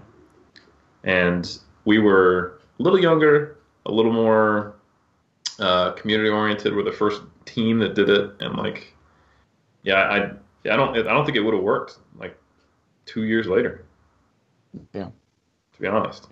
Yeah. Well, and like YouTube was y'all's, like, there's a lot of stars that align because like y'all started it, Matt found y'all. Y'all were like, oh, this YouTube thing works, and y'all were like the first coaching team to really invest a lot of. If we'd started 2 years later, I don't think Matt would have found us. Right. Because we wouldn't have cut our chops yet. We wouldn't really know what we were doing. We wouldn't have enough profile to be found, you know? So like we had just enough. Yeah, it's funny because Matt actually just happened to be in the same city as me, and he talked to a dude Berto and I competed with at Berto went against him in the overall at the NGA show in 2008, and then he trained at my gym. He was the heavyweight winner, and he trained at my gym. We talked a lot, and then August was talking to him, and he was like, "Hey, you know, you should look into 3DMJ. They do a pretty good job coaching." And then I freaking talked to him on the phone, you know, and so that was, like that's the kind of thing. We had enough of a presence to be someone worth recommending. But if we had just started like right at the start of the YouTube era, we would have just been another face in the crowd, I think. So that's motivating to you, Bert, because you're like, I was given this opportunity, so I better take advantage of it, kind of thing. Yeah. It's. I don't want to go back and think like, dude, this could have been done a little bit better. And yeah, this goes as an athlete, as a coach. There's just too many things that worked out. Like even the collection of us as coaches, it was the right combination of many things, you know. And yeah, like to every year, every 2 years, I get surprised. I'm surprised with where we're at, but I think it's the fact that we think this way. That keeps us going, and in our own way, it's funny. Like we don't have, we're not the most popular team on the internet. We're as individuals, we're not as popular as some other big names, but it's almost like we've intentionally made it that way. Whereas like when you get to us, it's when you're really like ready. It's like there's some prerequisites, this jungle that you go through to get through us, and like we do try to put things out there that, you know, can help someone who is newer, but at the same time I feel like it's kind of designed that way, and I don't think it's necessarily a bad thing. And a lot of the people who do have these huge platforms, who are huge influencers in the industry, it's like they know about us, and and almost everyone, I could say, like respects what we do as a team. Like we are standouts within like the people who are like, you know, top of the game influencers. And yeah, that means that we're doing a fantastic job, I feel, because a lot of these people are sometimes very, very different. And again, like I know what drives me is just the fact that like this is your chance. Like you guys can do something unique, something special. You can leave this better than how you found it. Like do something with it. And it's the little voice when it comes to this that's always playing in the back of my mind. So it sounds, what I'm hearing is like kind of reading that book made you realize how lucky we were in terms of when we decided to try to do this, and that we need to. It keeps you grounded and grateful and probably humble to a degree. Like, I'm not anything crazy special, but I came at the right time and I have the right intentions, and I need to keep those good intentions kind of at the core of it, because that's how I feel a lot of the times. Exactly. Yeah. Word. Yeah. Word. Books as an athlete, Eric.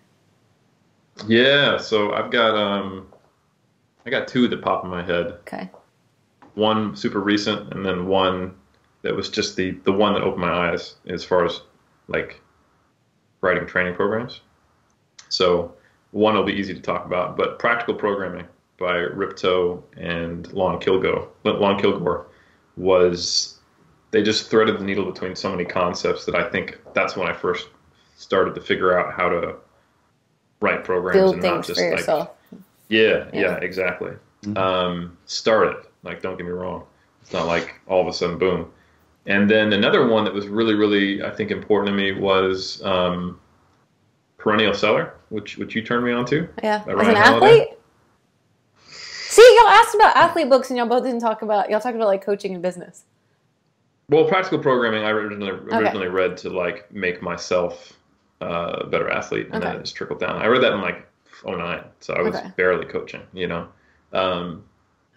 But yeah, I think Perennial Seller was just really important because it made me realize just how important quality is in the hustle and bustle of the current like speed of how things get done and the pressure just to put out content. Like I was starting to go against my own grain of like, hey, don't write something or create a YouTube video. Don't do something unless it's going to be like you want to, you're passionate, and it's going to be awesome. Like, all right, I got to put out content. And then I went away from that idea of just got to get something out there because I'm like, nah, this is bullshit. I want my stuff to be like there and matter, you know? Yeah. So no, I think those are all pretty important to me. Okay. I have like 40 books. I know. I shouldn't though. Why? I don't know. Well, because like as an athlete or as a coach or as a, like, I need more specifics again. Y'all Whatever just speaks to you. Yeah. Dude, okay. So, Grit by Angela Duckworth is a great book. It's really long. I recommend the audio. But it's like I think the subtitle is something like how passion and perseverance unite or whatever. But it's basically, all your books are about the 3Ds. just kidding. No, are they? No, they're not. All the ones I talk about on here are. The book's named Grit. But it's what makes me happy about that one, or like what it really goes over is like playing down talent, I guess. Like when people say, "Oh, so and so is so talented," or "so and so is a natural," that's basically like an internal cop out. Oh, absolutely. Like, it's rationalization most of the time. So if they're like, I don't have that because I wasn't born with what they have, rather than like, oh, they really worked hard and made their situation and da da da. Yeah. So that's a good one. Even if it's true too, like if someone is just relying on their genetics or whatever, like you don't actually know that from some silly post that you watched or some dumbass game commentary. But the fact, just be aware, like the fact when you go there and the first thing you think is, oh, BBC genetics, or he's on gear, like even if it's true, the fact that your brain goes there should be an alarm bell for you. That as soon as you see something that is better than you close the door to potentially learning or changing yourself to going, no, I'm good. That's something I can't attain. Yeah. No, I have a lot of other books. There's like about like not anything that I think our listeners. Like I've been reading a lot of books on writing. I'm reading a book on comedy right now. Nice. Like that's what I'm saying. Like, so it might seem like, but those are the ones that I give here because it's for our peeps, no? Yeah. The best book I've read in a long time is Creativity by Mihai Csikszentmihalyi, but that has nothing to do with 3D anything. So that's, again, why I'm not. But his other book, maybe, Flow, might be a good book. I've heard good things about that. Yeah, like how you get into the state. Which Flow another state. one that's similar for work is Deep Work by Cal Newport, which is like less about like athletes and getting in the zone and more about like how to structure your work day for. But I think a good place to start would be like The Champion's Mind by Jim Ephemero, I think is how you say it. The Champion's Mind does a good layout of like a real, I think a basic thing of like, these are how top performing athletes do shit. So again, it's called The Champion's Mind. There's another one by another sports psychologist that he works with a lot of golfers. Give me a second, I'll find it, but y'all can keep talking. Bert, any of the books that you big time for you? Oh, sorry, I found it. I thought I found it. Oh, yeah, How Champions Think. So it's a similar title, but that's by Rob Rotella. You need to have a Spotify list for books. I do? Andrea. I think for like people out there. Dude, I have like... Because I think there's going to be people that when you're talking about these things, they're like, well, Steve's going to link them. Steve's so gangster, he's going to make it all gangster. That's why I should have said the title. Oh, gangsta. Coaching-wise, I didn't talk about coaching ones, like how to deal with people, but I'll do that in a second. You go ahead, Bert. No, I was going to say two different ends. But I remember trying to read Mel Siff's Super Training the first time and just being pissed off because it was not what I thought it was going to be. And eventually, that book is so not readable. I'm finally gonna read it, and I'm going to take it for what it is. And it was definitely worth it. But then reading Practical Programming and like having both those things, and it's like this is kind of what I was looking for. So the way the message was put out there in Practical Programming, I'm like, hey, this other book is great. It's fantastic. Like if you're a nerd when it comes to this, it's like bragging rights to have your copy. But like the Practical Programming is like, that's kind of what I want to be for people. Like I want to not, because I could have very well have never came back to that and been like, you know what, fuck this. I'm just going to go see what Johnny Jackson and Branch Warner did. So yeah, that book for the same reasons. I was like, wow, this all makes sense. This really connects to what I have experienced and the little gaps in my knowledge that I had at the time. So yeah, that's a goodie. Not enough people have read that one because I think mostly people just don't read books when it comes to fitness, especially when it comes to fitness. Yeah, Super Training, everyone wants to have said they've read it, but most people have read a couple chapters and then dug around a little bit and then stopped. But Super Training is, man, you got to talk about barriers. Like you have to be willing to work to understand things in that book because it's not written. There was no editor, like it was like two scientists got together, they put it in there. The editor said, hey, I think we should change this. And they said, shut up. And they just published it, So, yeah. But yeah, Practical Programming, that's the one, like everyone reads Starting Strength, but man, I wish they would read Practical Programming. Yeah. Because it's really good. I have people dealing books. That was what I was looking up while we were talking. 5 Dysfunctions of a Team. Oh yeah, you like that one. Because we're a team. It still blows my mind. I don't know who I was telling about. I think it was just Brandon. That I know I'm the 5th, but like that 4 grown-ass men have stayed together for almost 10 years. That's going to be 10 years next year. That's such a hard thing to do. Business partners, even 2 people, but 4 of y'all? It's so cool. I made everyone read 5 Dysfunctions of a Team way early. And I was like, we have to argue. We have to fight. We have to be willing to disagree passionately. And I see where we're at now, and I'm like, we're more likely to be together now the next 10 years. Mm-hmm. Yeah. It's getting more cohesed versus more fractured. Yeah. Okay. What you got, Andrea? All right. Along with Grit, just so y'all know, there's a couple that I think go with that. If we were going to Grit, Angela Duckworth, Smarter, Faster, Better by Charles Duhigg, and then the other one's The Talent Code. by I can't remember who, Daniel Coyle. Those are all like kind of the same in like the whole where does talent come from, and like dissecting it. Like it's not just like you were blessed with this and you were born and the unicorn touched you and you have this shit. It's like how you actually develop those things. So that was a build off of the last thing. But the things that I think has helped me a lot as a one-on-one coach, like not dealing with teams like we just talked about, but like me and people, is this book called Mindwise by Nicholas Epley. How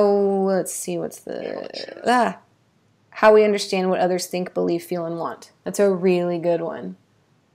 And dealing with other people. Also, Quiet, which is The Power of Introverts by Susan Cain, is one that it helped me realize, like, you guys all know this too. Like I talk about behaviors a lot, right? And I really get interested in getting feedback from my athletes via video and like what they're doing and I've talked about in a couple of seminar things, like what you're telling me is not what you're showing me, and that whole thing. But Quiet, which again is about dealing with introverts, being an introvert, how it just kind of made me realize that there's displayed behaviors, which is what I always looked for and pride myself on, but there's also like there's shit beyond that. Like displayed behaviors only work if someone actually tells you or shows you. And so it was like this whole new level of opening up, and it's like I've always looked at spreadsheets, looked at videos, read emails, but what are the things that they're not telling me?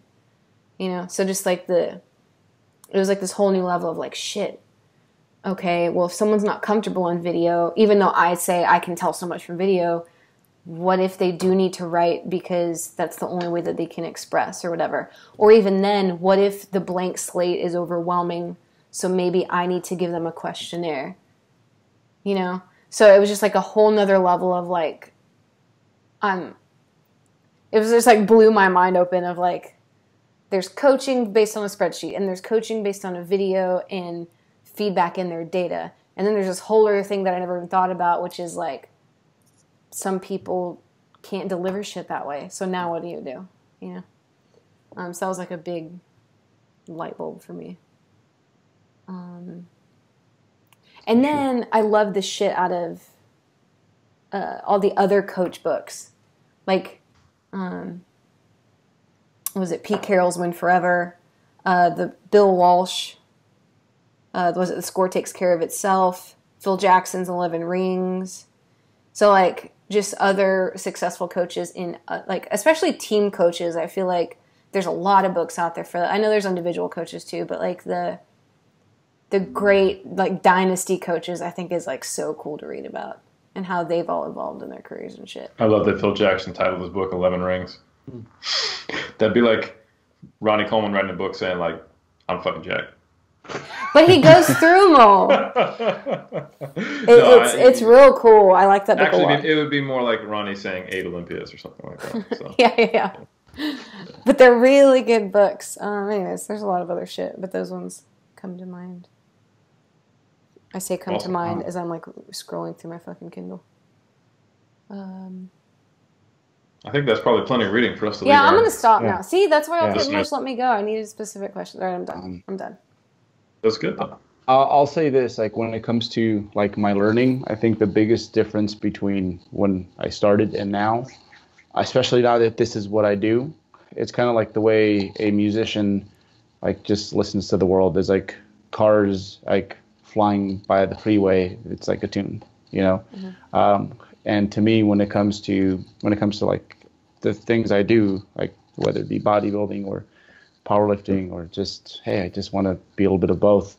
Like I'm always like, there's data everywhere for me, you know, and things that I would miss out on before. But everything is data, and it's very hard to like shut it off. Yeah, it's the worst. Like I can't sleep at night. But for non-readers and like other things, like can we maybe go more tactical online resources for people, like specifically bodybuilding, powerlifting, strength athlete type shit? Yeah. So, good podcast to listen to. We can start there. Besides ours. Okay. Yeah.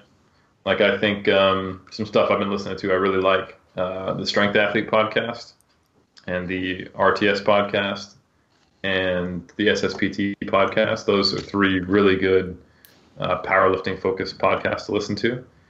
If you want to learn more like general like sciencey stuff, I think Sigma Nutrition is really, really good. So is the Iraqi Nutrition podcast by Juma. Does a really good job with that. Getting in the way athletes' brains work. The Resurrection of the Novo podcast, I think, is really, really good. They've had some awesome people on there, just really recently starting that. So that's been really cool. I like listening to that one.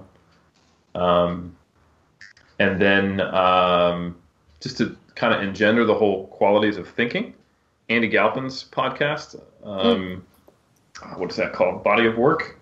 Mm-hmm. Is that accurate? That's a pretty damn good one that I've been listening to lately. So I'll leave it there, and then you guys can get some other resources. I think from here on out, I'm gonna disclaimer up front, or I don't know what the word is up front. Body of knowledge. I messed that up. Not body of work. Yeah. Sorry, Andy. This is. Go ahead.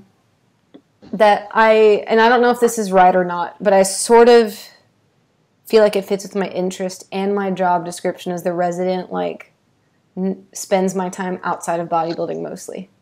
And I think it's a function of my recent few years trying to, again, learn Olympic lifting, which puts me into a lot of functional fitness circles, which puts me into a lot of strength and conditioning, and then I've had injuries. So, most of the shit I absorb, listen to, read is not as directly tied to bodybuilding and powerlifting as far as what's on the internet now.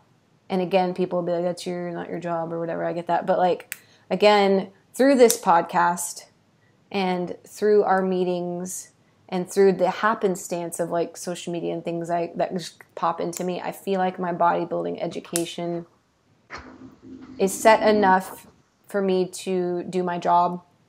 And then because of the things I have learned how to learn, if I need to look things up, I trust that I will.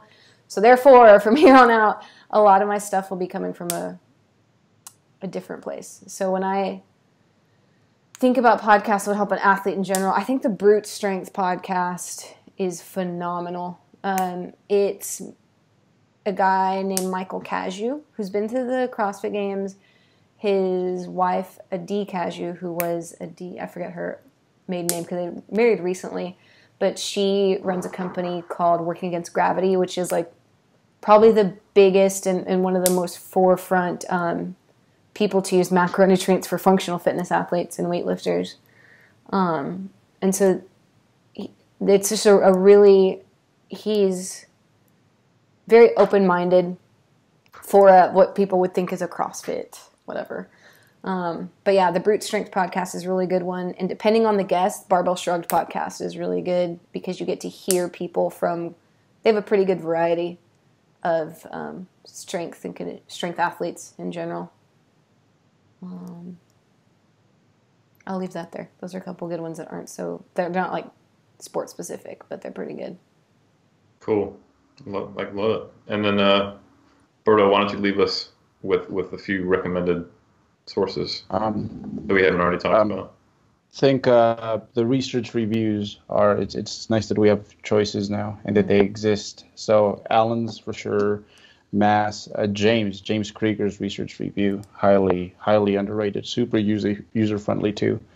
And I'd say that outside of that, just again kind of going back to what I was saying, my most recent flavor has been not being able to leave work at work. I will on purpose start conversations with people at my gym just to kind of see how they tick and learn a little bit more. If you're having a conversation with me and it's a DM or something, I am analyzing and I'm going to extract from that. Yeah. So that's client reports are good education. Yeah. It's exactly. Yeah. I would say that early on I did a whole lot of pro bono work when it came to helping and coaching others. And And that's something that I learned so much from. And then our first few years when I had a shit ton of clients. Like I had 70 something clients, but it's not like those coaches that have 70 something clients. Like I got to fucking work on those 70 something clients. So now that I'm not taking on as many people, like I'm still very interested in, that was just such a huge part of my upbringing as a coach, and like helping myself out as an athlete too, because often I could see little gaps in like that person. I'm like, shoot, that's me. And I do that to myself all the time. Yeah, I guess like there's information everywhere. And just you're warning ahead of time, Andrea, is that a lot of what you're learning is coming from other places.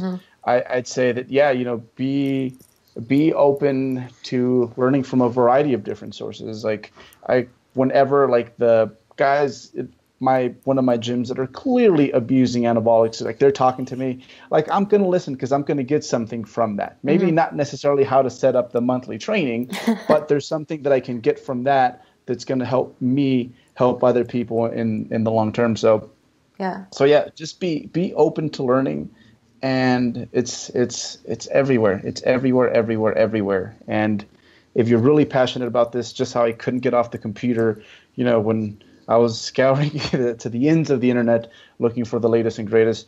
The same thing can be said now. It's just like it's applicable to like everything. So this conversation, when I get out there and I talk to my mom about whether or not she's eating her protein for the day because she's on a mini diet, like I'll pick up things from that will be useful to me. And so info's everywhere. Never stop learning. Well done. I dig it. So just in accordance to what I get asked a lot, because I people, I guess, see my training or whatever,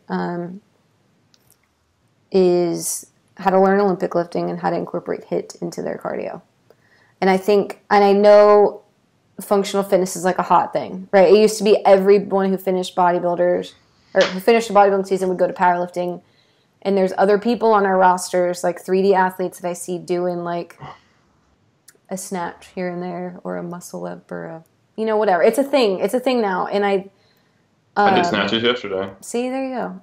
So I think if you wanted to do something different, I think we should maybe, because I'd be smart enough to also say, like, I'm not going to coach anyone's Olympic lifting, but I do know how I learned and I know where I learned. So if you're going that route, and we've talked about how we don't recommend a lot of people go that route, but if you are, I think Catalyst Athletics is my favorite resource for information. That whole website is fucking incredible. They also have a podcast. It's not called the Catalyst Podcast. It's like the Weightlifting Life Podcast, I think is what it's called. MASH Elite Performance. Eric, feel free to throw anything on if you want. And like I said, Hook Grip, they have like 15 Instagram accounts. Watching heavy-ass lifts in slow motion is one of the best things I think you can do for yourself over and over. Olympic lifting, I would agree. Yeah. So there's that. And then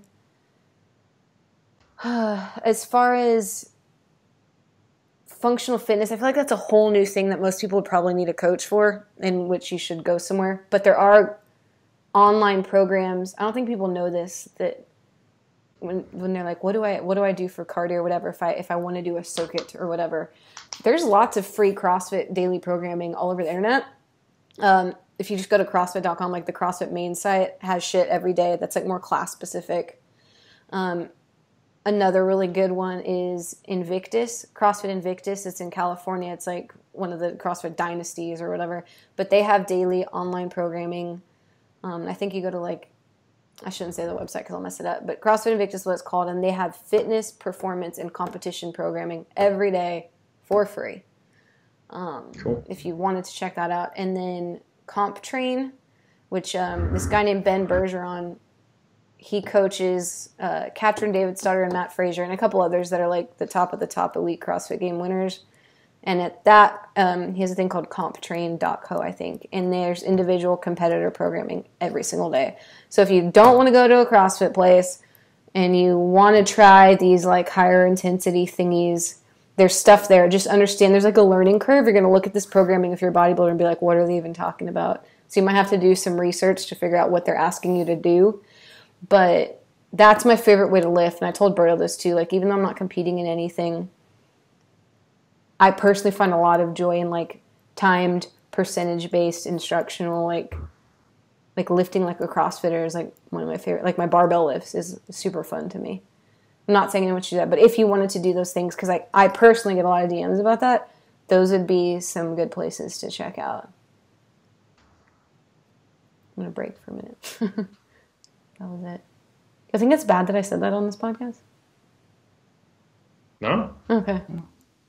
Like, I think I get the DMs because no one wants to publicly say, like, I'm interested in CrossFit. I know I'm a 3D athlete. Or, like, I've been following y'all for a long time, but I want to do something different. And so I get the private messages. Our people need to hear this. For the record, there's nothing wrong with CrossFit. Thank you. All right? There are some dumb CrossFitters, but there are some dumbass bodybuilders, too. Absolutely. Okay? But I get the private messages. It's weird to me. I feel like it's, like, secret. Everyone's wrecked strength training at some point, and bodybuilders are just as guilty as CrossFitters when you look at how history came around. Powerlifters and Olympic lifters break themselves all the time. So do CrossFitters. And look, it's all competing in fitness. We're all competitive exercisers. Don't get on a high horse. Yeah. And also, if you look at the history of things, like you want to go way back, like the first like old school physique competitions, you had to do athletic stuff to get points. And it wasn't just lifting necessarily. They had like hand balancing, gymnastics, all kinds of shit. So, now personally, I just don't like cardio of any type. I like lifting. So like there's it's not very popular at all, but there's started in I think the 80s. It was like a throwback to respect to the original weightlifters back in the day, because it wasn't until I want to say 1928 that there was they firmed up what was actually in Olympic weightlifting with the 2-hand barbell only, clean and jerk, clean and strict press and snatch, and that press came away in the 70s. But before that, like the 3 or 4 or 5 Olympics before that, you might go to the Olympics and be like, oh, this year we're going to do the one-arm dumbbell snatch. This year we're going to do the one-arm dumbbell clean and press. So anyway, this federation started in like the 80s, and it's only big in a few countries. It's not that big at all. It's all around lifting. And there's like a book of like 200 different lifts you can do with a barbell or a dumbbell, and they'll choose a handful of them, and then you'll compete in that in competition. So that's like cool. More close to like original lifting was like anyway, and that's not that different from CrossFit. And let's be honest, like strongman is basically CrossFit minus the cardio stuff with a lot heavier weights. Yeah. Mm-hmm. You know? Exactly. So like it ain't that different. And I consider CrossFitters part of the iron individual community. Strength sport, I think, is the way I think of it. Absolutely. Yeah. Yeah. Another thing that I kind of want to talk about too are like treasure troves that we don't often talk about in strength conditioning is dudes like Eric Cressy, Tony Gentlecore, like true strength and conditioning coaches. Yeah, like S&C. Yeah, absolutely. That we can learn a lot from. And so much. Yeah, man. Joe DeFranco's. Dean Somerset, yeah.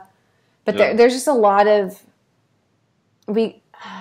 I was talking to Alberto about this. Gold. We just get so stuck in our ways. And you know, kind of going on the CrossFit thing, like the hybrid athlete thing isn't that new, but there's a section of powerlifters and a section of bodybuilders that they don't want to see what the other person's doing, because it doesn't apply to them, and it makes me cringe when I see a bodybuilder with their Valero belt who you couldn't trust them to like halfway run a high school weightlifting program. Mm-hmm. You know, it's like you should know I feel a little bit of something when it comes to like the of everything in the iron game. You know, yes. It's like that should be your base knowledge. Like learn, like man, they'll use the big movements, the bench press, the squat, and the deadlift. They look horrendous. They're like not neurologically like all the way adapted. Can't do a push-up correctly. Like that shit blows my mind. Just like knowing how to move. Is that's one of the wonderful things about strength training. And I think especially this is more so towards the bodybuilders. It's like It's like you need to have that stuff down. It's going to help you when it comes to your bodybuilding. And it's awesome. Like, It's I so guarantee you there's going to be a point in my career where I do a super total on some Friday and then compete in a bodybuilding show the next day, just so I could feel like it's like 1912. You know what I'm saying? Well, there's just I don't know. I feel like I think we should host, when we finally have our like 3DMJ show. It's a bodybuilding only, male and female. We should have an optional classic division, and it's not like you wear bigger trunks. I'm talking like classic, like that you come in the day prior and you have to do an Olympic lifting meet and a powerlifting meet, and then the next day you get on stage. That would be so sick. And a track meet and a tennis match. No. Get out of here. No, but I see what you're saying.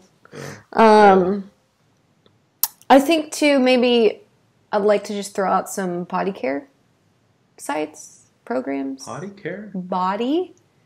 You're I so gross. Potty care. God. Yeah, some of those are, man, it's so hit and miss with whether they're based on bullshit or not, though.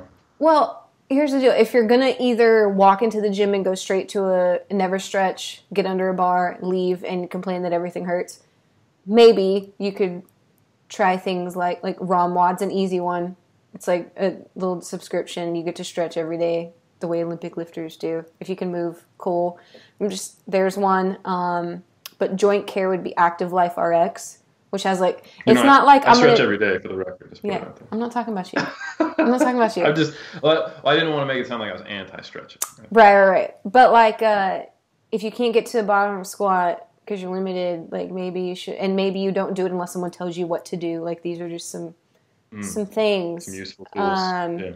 Not make your own thing, but I think it's useful. There's so many things online that literally give you programs. Like, they'll tell you, and one I've used is Power Monkey Fitness for, I used when my shoulder was bad, and I go to it sometimes too, and it's just I need to strengthen my gymnastics positions. And by that, I mean my overhead position. I don't mean a bridge and something that's crazy. It's overhead carries, active hangs. It'd probably be great for you, Eric, because you do snatch sometimes. Shit like that. They're just caring for yourself.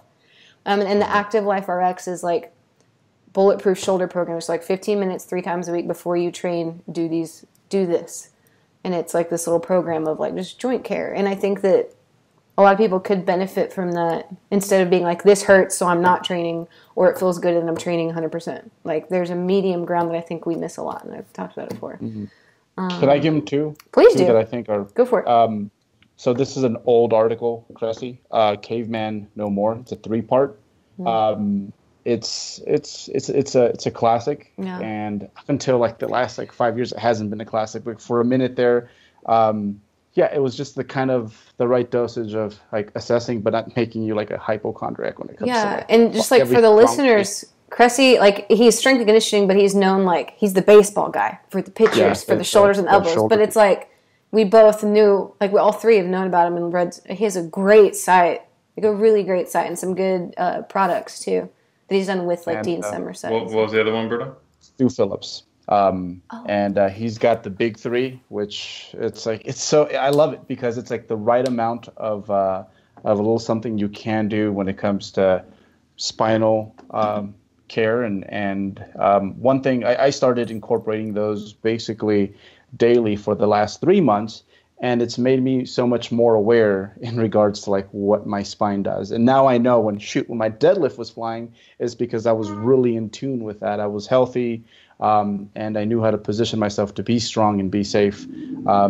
It's again, he dosed those perfectly. It's the right amount of work, something that almost everyone should be able to do every day if you care about it. So those 2 things are I think, two great sources in that category.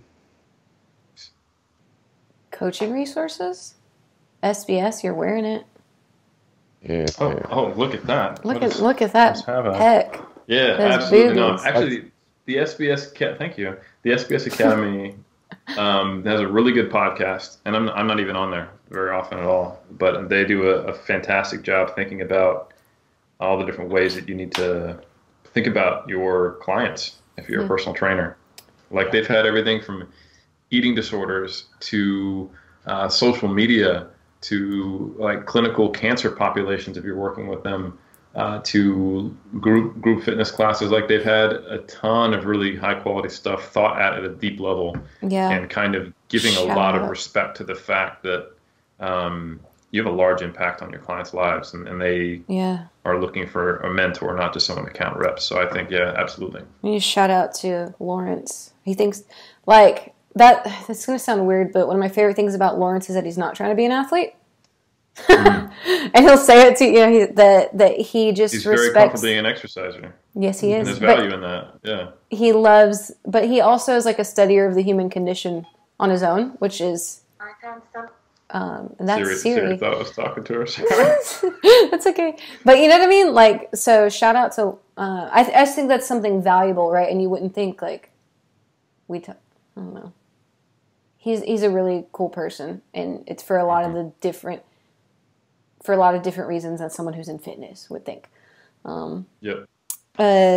What's it called? I haven't read it yet, but I hear a lot about this Conscious Coaching by Brett Bartholomew. Is that what it is? Have you guys read this? I heard Brett Bartholomew on Andy Galpin's podcast, What'd you think? Body of Knowledge. I like his style. Like it's Conscious Coaching is his book. I haven't read it yet. I've heard, but I really like the way he presents things and thinks and talks about human interaction. Another couple, like there's a guy named Justin Sua who I follow on Twitter, Instagram, and he I think he's a sports psychologist, a performance psychologist, something like that. But everything he puts out, and he has like a daily podcast. Like it's a real short few minute thing that's like if you need a little kick in the pants. I think a lot of people really like that. And Michael Gervais, he was, some baseball team, he's their sports psychologist. But he was on the Brute Strength podcast, and that was like an awesome interview too. I can't remember the name of his book. I feel like shit. But yeah. They'll Google him. Huh? They'll Google him. Yes, they can Google him. You said his name, okay. Man. I've done a lot. I think that's good. I don't want to overload him. Like, we've given him It's a long-ass podcast. Stuff. This is our first over 2 hours in a while.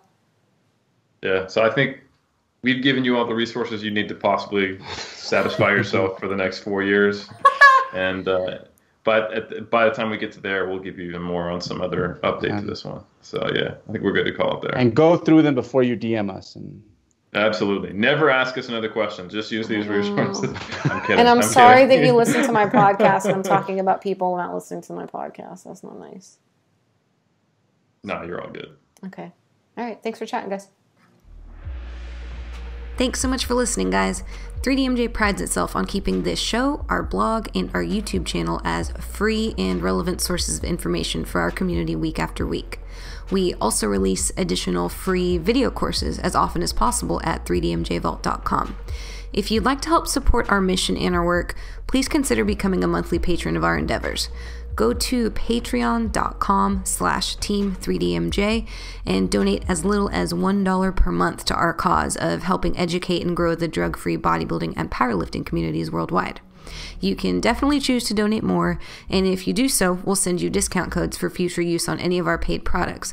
But any little bit helps, and we appreciate your monthly support in any amount that you see fit. So again, you can start assisting the team at patreon.com/team3dmj. That's patreon.com/team3dmj. Thanks for sticking around, and we'll see you in the next show.